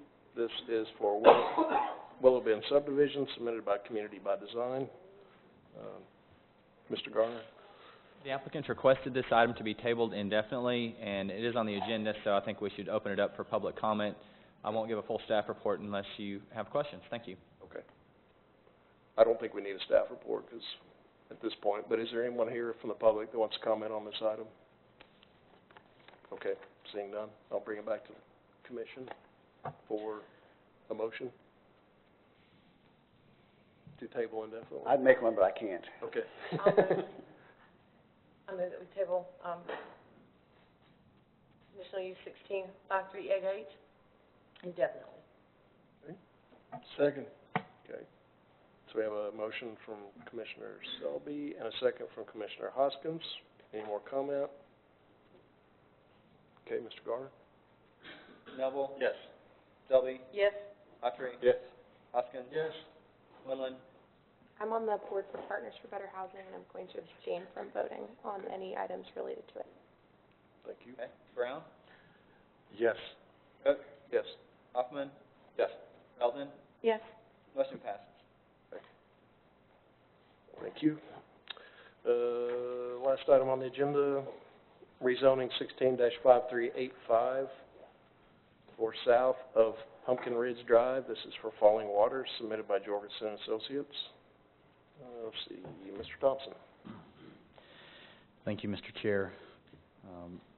This project may be familiar to some of you. The project has had some attempts to rezone. It's located south of Stonebridge Meadows subdivision and just south and east of the golf course there that you can see. The project was originally, in 2005, part of a planned residential plan zoning district known as Falling Waters. That was 258 residential lots and over 130 acres of property. It had an approximate density of about 2 units per acre over that site. This property was never developed, and the development rights did expire on that one. The city staff, as you know, has been going through a process of eliminating these projects without zoning, or this land without zoning, and we did bring this forward, I believe, and recommended, that could be incorrect. Is that true, Andrew? Did we bring this one forward originally, or was it the applicant that did? We did. Staff did? Okay. Well, the applicant, we were recommending RA, residential agricultural. The applicant, I don't think agreed with that, but what we did do was Planning Commission and City Council rezoned this to RA, residential agricultural. In 2015, just last year, the owner came back and said, we'd like to zone for 17 acres of this into RSF2, or 2 units per acre, approximately twice the density. The Planning Commission denied that request at the time. The applicant did appeal to City Council, and City Council denied the request as well. Tonight, the property owner is requesting to rezone 35 acres of the same property from RA to RSF2, and has provided a bill of assurance in order to limit the density to 51 single-family lots. The 35 acres with RSF2 would give them 70 lots or so. So they're actually reducing that by 19 lots, what's possible, with a bill of assurance. Public comment has not been received by staff as far as we know. I've had a couple of questions, a few comments.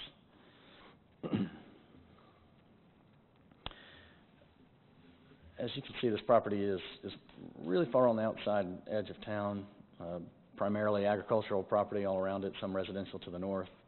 But this is rural, residential, and undeveloped property all the way around.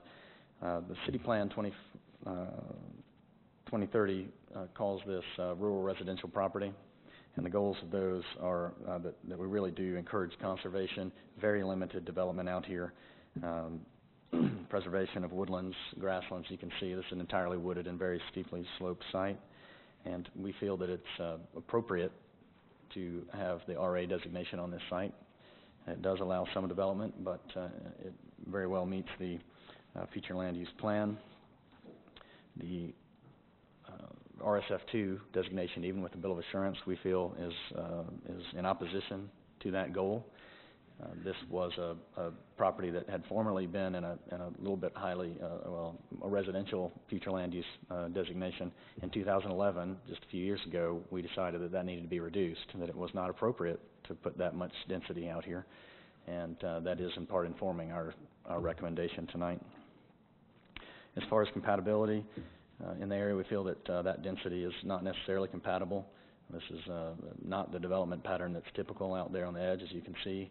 We've got large amounts of open pasture.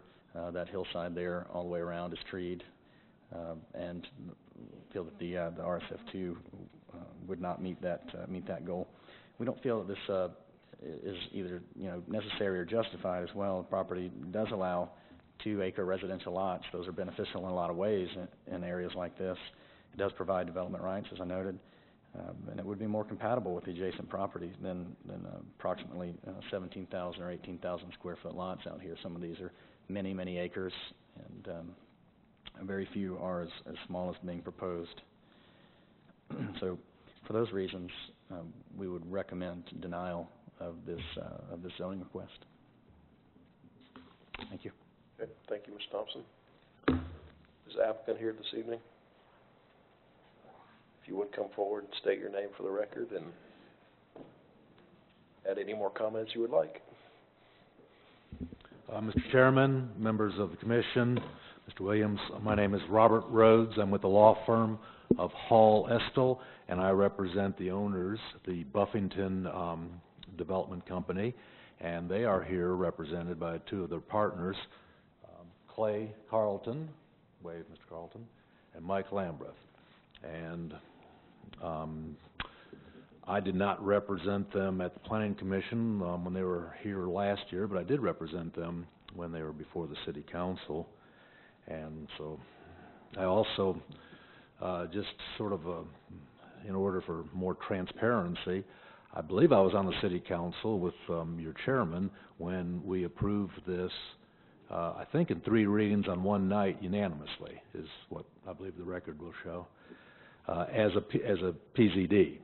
And so, you know, if you kind of put yourself, you know, back in that situation, or that era, 2005,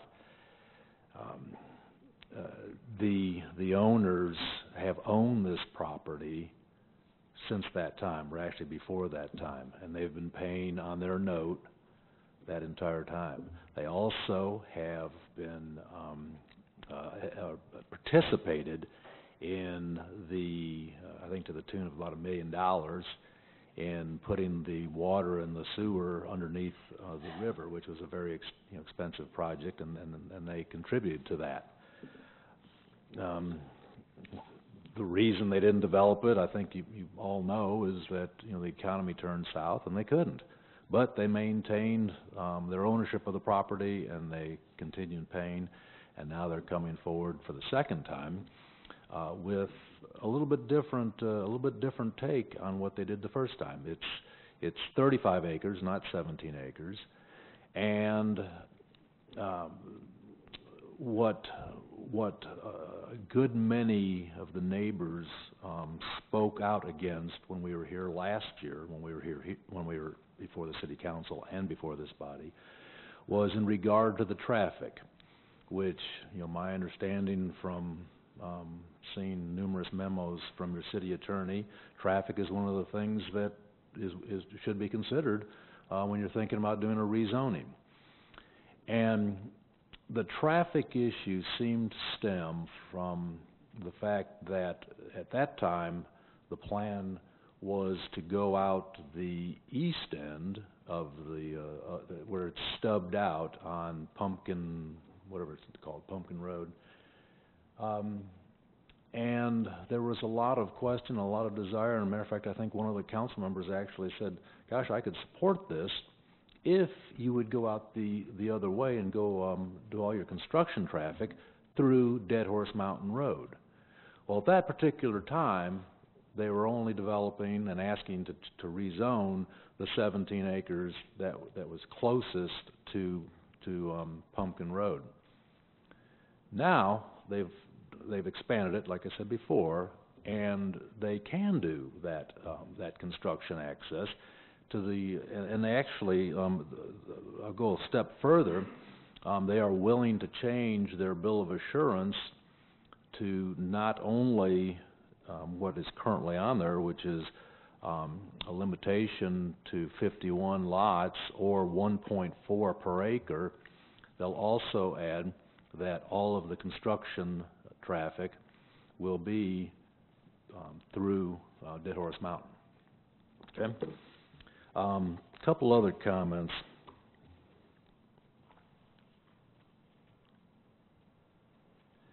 In looking at the staff report, there's just on page 2, I'm sorry. This is in regard to, they're talking about the RSF4 Stonebridge Meadow is 400 feet away from this development, but in actuality, it's adjacent to the development. And I guess that's important. I mean, I'm not trying to nitpick the staff's report, except I think it's kind of important, because if you look, there is a lot of RSF4. Yeah, it's a golf course, and that's a big part of the green space. Well, the golf course is going to stay the golf course, but most people that develop a golf course, it's envisioned that it's going to be developed around the course by people that want to live there. And it is RSF4 in a number of places. I'd also say that in late August of this last year, the plaza was approved, and it was 12 acres, 4.7 an acre. And it's further east. And the reason I mention the fact that it's further east is because I think there's probably going to be perhaps some concern about, this is sprawl. Well, it's not really. It's really infill because there's these other subdivisions that have already been approved, and I think you can consider this infill around a golf course. Also, I'd bring your attention to the fact in January of 2016, this year, the villas at the Stone Bridge was approved, and that was an RSF 4 with a bill of assurance at 2.5 acres. And so I say all that to tell you that I think it is, I think it's within your authority, and I think it's in your discretion to, to give this an approval and a thumbs up and pass it on to the City Council for the reasons that I've mentioned.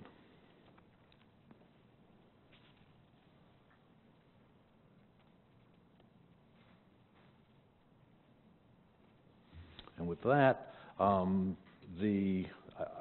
certainly will stand by for any questions that you may have, and one or both of the owners can also jump up here and help me as well. Thank you. Thank you, Mr. Rhodes. Is there anyone from the public that would like to speak to this item? Please step forward. State your name for the record, if you would, please. My name is Wanda Altman. I live at 2059 South Cherry Hills Drive. I'm concerned about the environmental impact of this rezoning on this pristine mountainside on the periphery of Fayetteville, and it is on the periphery. I cannot in any way see this as infilling. I mean, you look at what surrounds the property. There is another undeveloped mountain. There's pastures with cows. There's sparsely populated farmland. So it's not infilling by any understanding that I have of the term. It is continuing to develop on the periphery, which flies in the face very much so of the City Plan 2030, and I believe that's why that it was turned down by both of the governing bodies last time. This one's slightly different. It's been tweaked a little, but it's basically the same. It would be a reversal of city policy, I believe, as far as Plan 2030 to rezone this. And in the matter of compatibility, it simply is not compatible with what's around it. It's currently, the current zoning is compatible with the pastures and the mountainside, but to rezone it would not be compatible.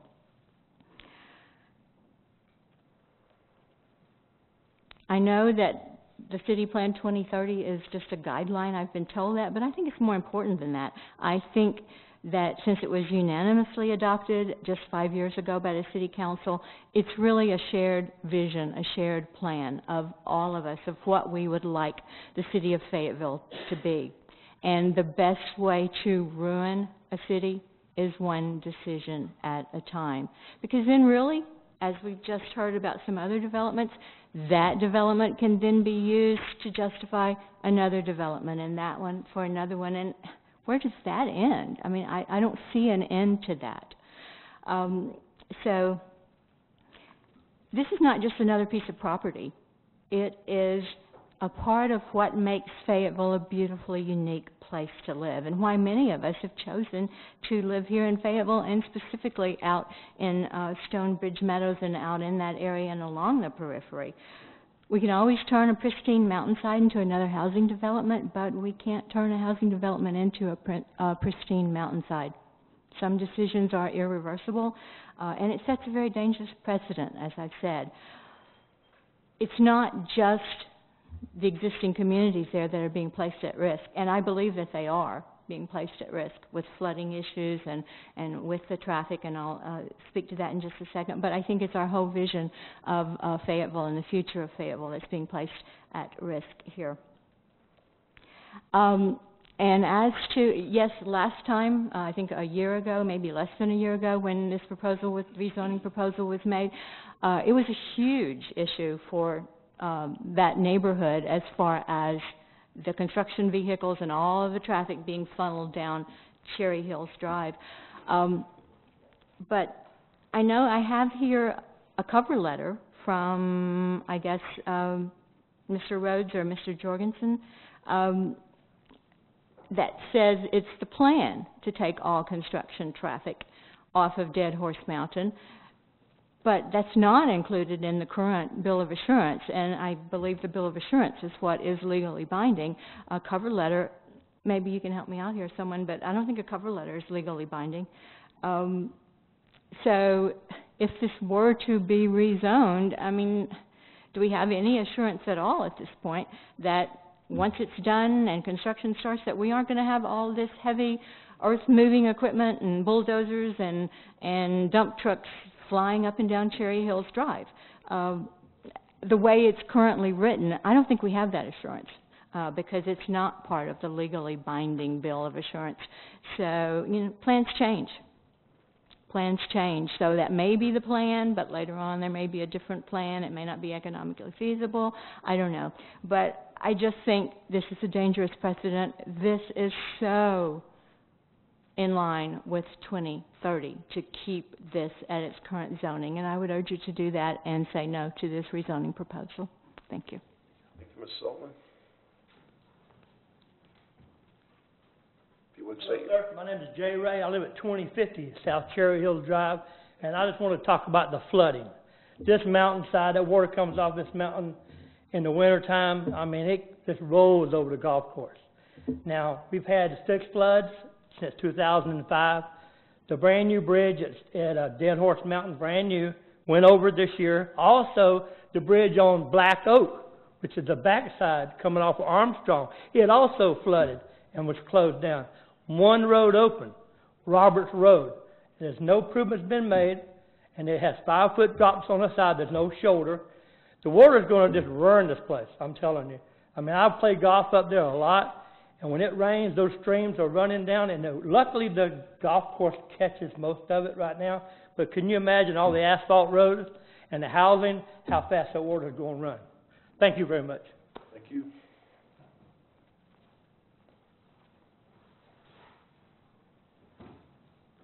Hello, my name is Gregory Carter, and I also live in Stonebridge Meadows. The concern that I have is, I echo their concerns, and another concern that I have is our traffic has gotten better coming out of there. They put a stop signal in. I'm just worried about if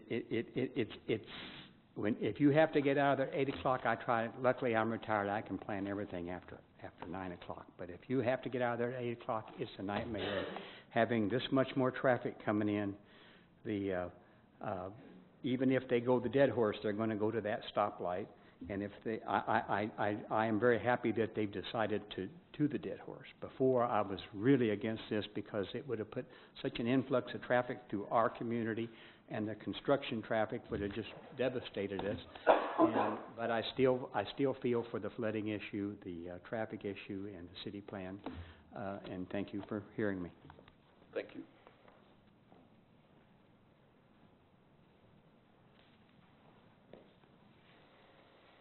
Hi, I'm Larry Altman from 2059 South Cherry Hills Drive.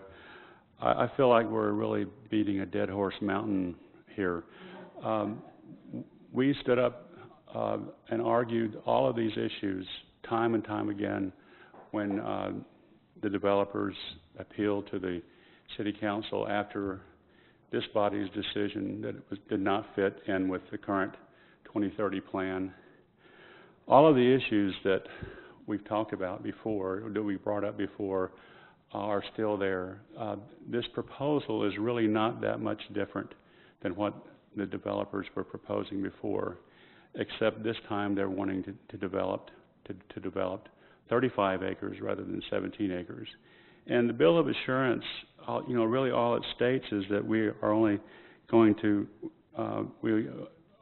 build 50 lots or 50 houses on this particular plot of ground. But as I argued to the city council before, not quite a year ago, it seems to me that this is just a way of slow rolling the city council, and that their intention is to continue to develop this property until all of the land is developed, if they do get the rezoning. Yes, they are saying in this bill of assurance that we'll only build 50 houses on the 35 acres. But what's to say that they wouldn't come back after this has been built, and ask for rezoning of the rest of the property that they own out there?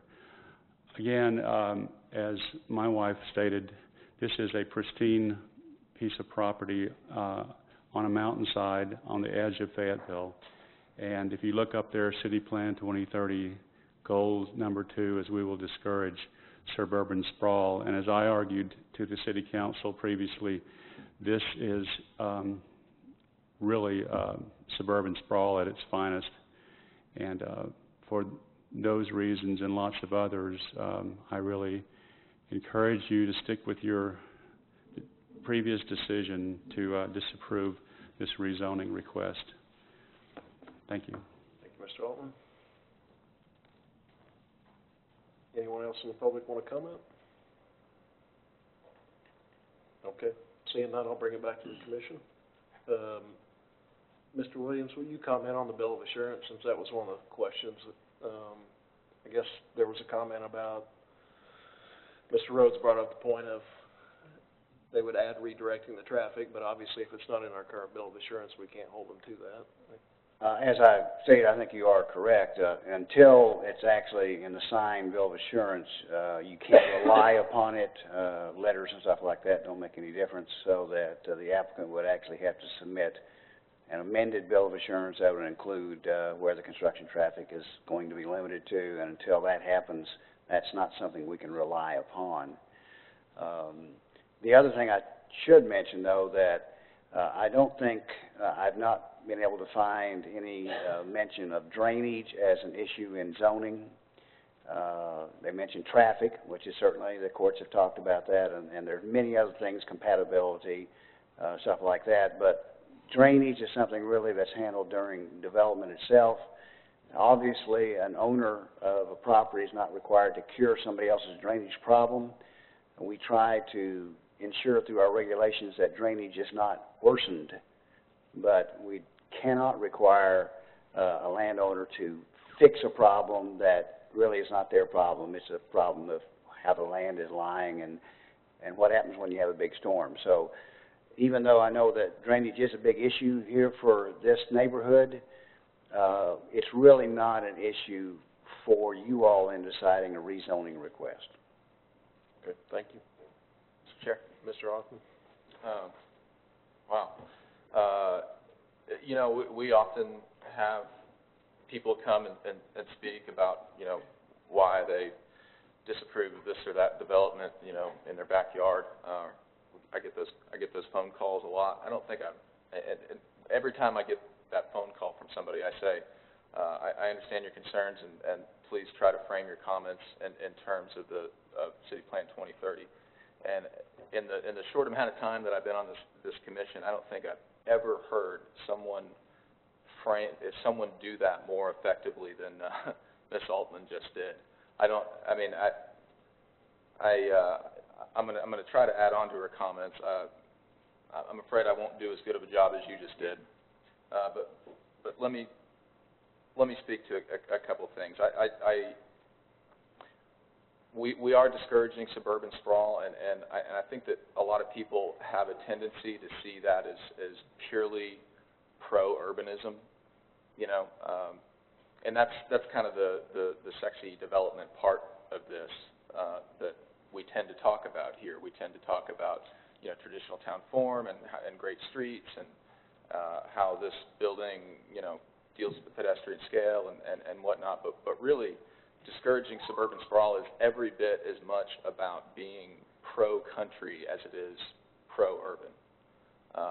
and so I really appreciated the comments of the few people that spoke that discussed the unique identity, the kind of rural culture that exists actually very close to downtown Fayetteville. I mean, it's kind of astounding how easy it is for, you know, those of us that live downtown to be in just absolutely gorgeous surroundings in minutes.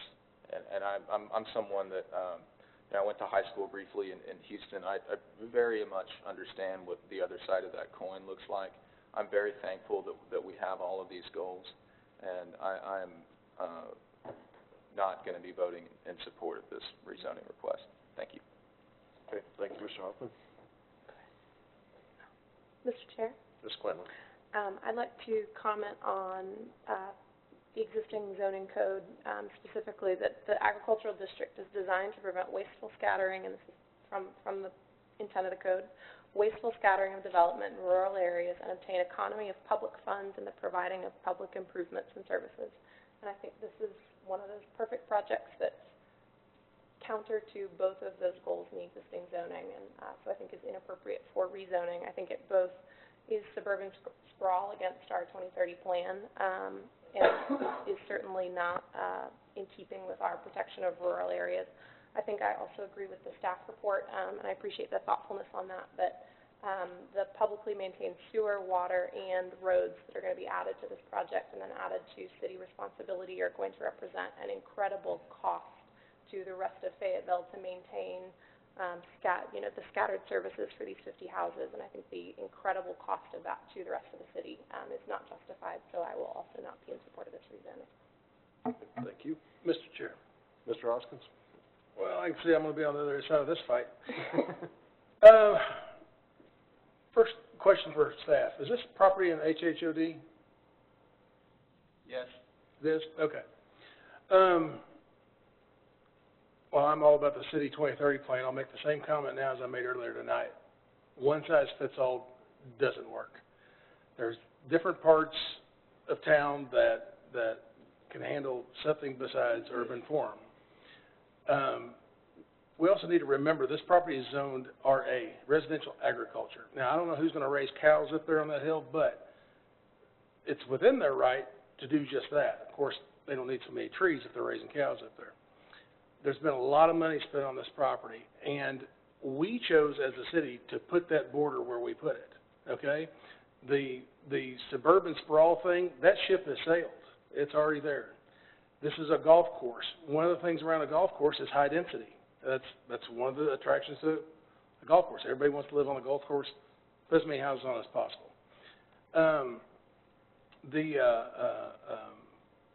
It makes sense to have density out there.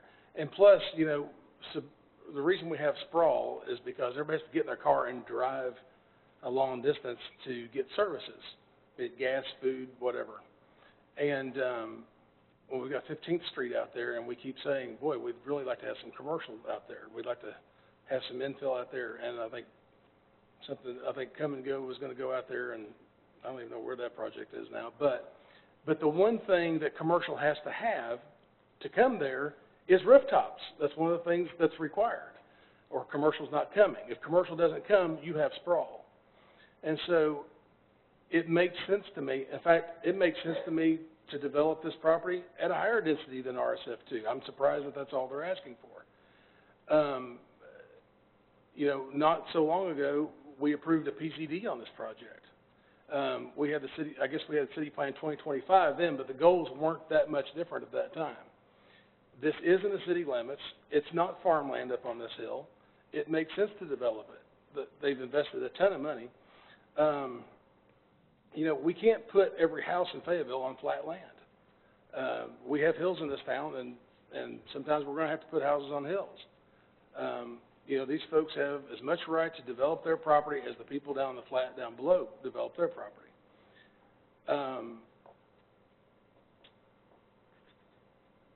You know, I think before one of the issues was the connection as far as the construction traffic off of Dead Horse Mountain Road. Well, they obviously cured that. And if this zoning was approved, I'm sure, you know, even I would want some kind of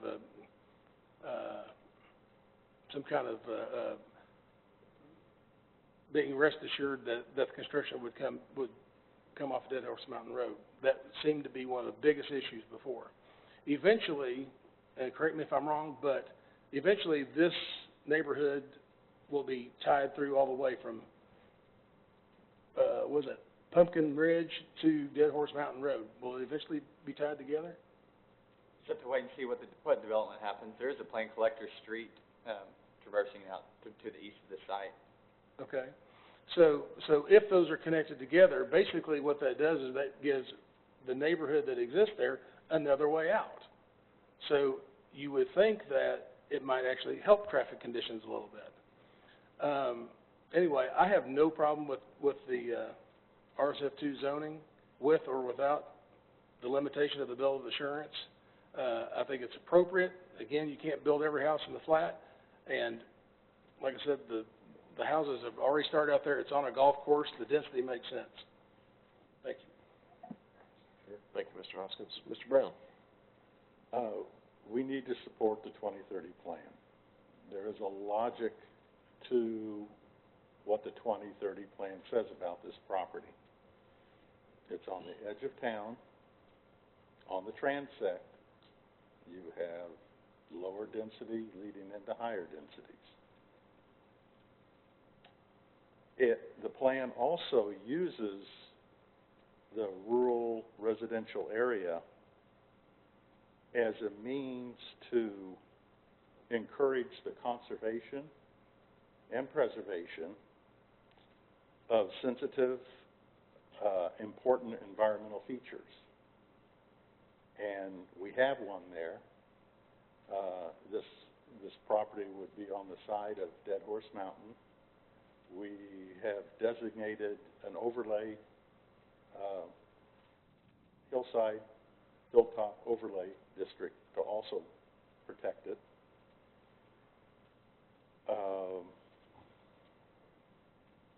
It does permit large lot residential development, but as you get to the higher densities, because of the severe slopes and the hydrologic soil characteristics, as soon as you remove those trees, you're going to increase the erosion potential. And we're not trying to fix a problem. The master plan is trying to avoid a problem. And it has designated, it does recognize the characteristics of this land, and that it needs to stay a lower density residential, large lot, to reduce to preserve the forested hillside and to reduce the amount of runoff that could be generated by increasing the densities. So I feel that things haven't changed that much since.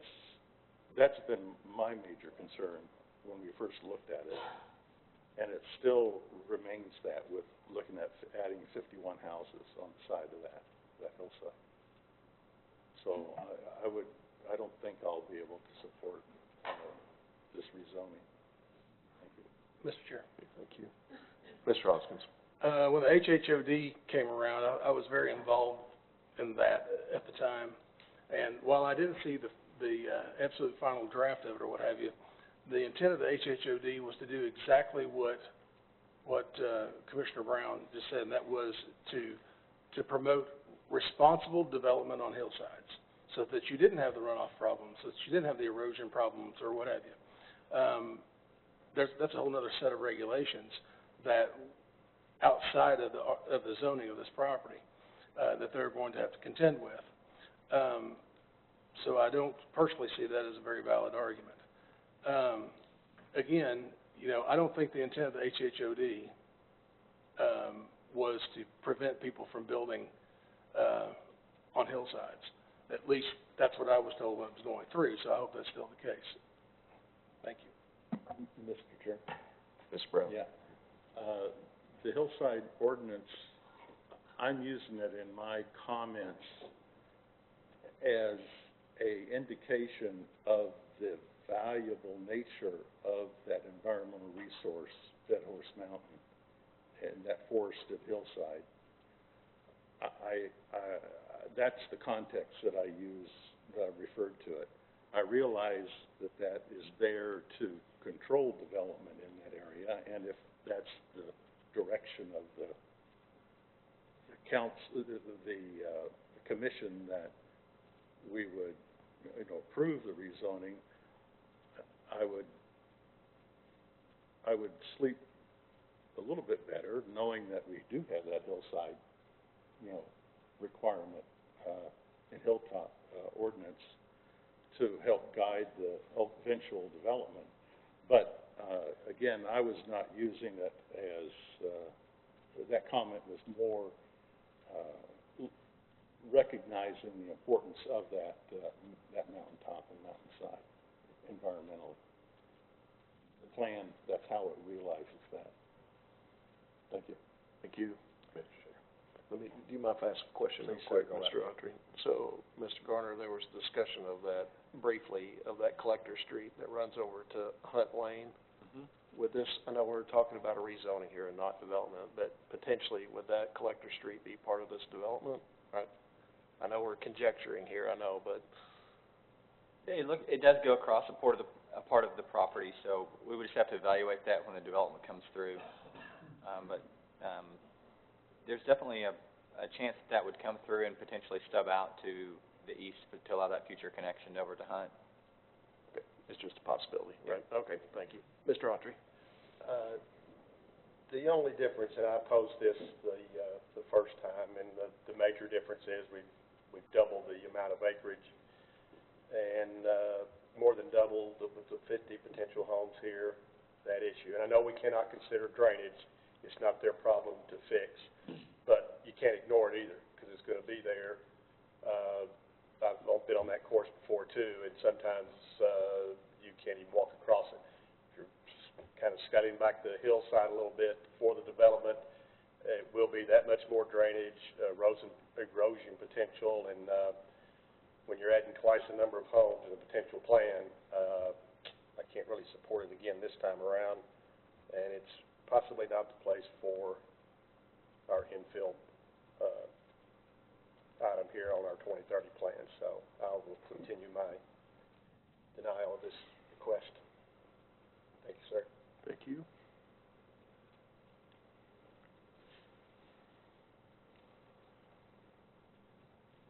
Commissioners, any more thoughts? Motions? Mr. Chair, Mr. Hoffman? move that we deny RZN 16-5385. Second. Okay, I have a motion from Mr. Hoffman and a second from Ms. Quinlan, right? Is there any more discussion? Mr. Chair, Yes. isn't this forwarding with the recommendation of You denial? are correct, thank you for No. saying that. Not Oh, is it not? Actually, it's not, it's, they can appeal if Oh, it's no. denied, or you can forward the It's a recommendation. denial. Thank you. Scratch that last question, Mr. Chair. Sorry, I'm easily confused this evening, so that works good. Good, I said it. Okay, with no more discussion, Mr. Garner, will you call the roll? Noble? No. Selby? Yes. Autry? Yes. Hoskins? It was a motion to deny, correct? Correct. Correct. Quinlan? Yes. Brown? Yes. Cook? Yes. Hoffman? Yes. Eldon? Yes. Motion passes. Okay. That is all of our agenda this evening. I did have one question for the commissioners real quick while we're here. So, on the Active Transportation Committee, there has to be a planning commissioner sit on that. I have been sitting on it, but I was wondering if somebody else would want to sit on that. What could you explain? It's the old Sidewalk and Trails Committee, but it's called Active Transportation Committee. How often do they meet? Quarterly, roughly. Do that. We have got, Everybody wants my God. Wow, rock, paper, scissors, very coveted position, I suppose. I think it's good that somebody from Planning Commission represent that because, they do, it's good for when you're up here and you kind of see what the big plan is, it helps, so, I'll just have, Matt Mihalovich. All right, who wants a shot at it? You could take, I guess we could do it, we could take turns doing it, or you can just go, but I'll have Matt throw you all on the email list, how's that? Hey, I think it's a seniority thing, you know what I'm saying?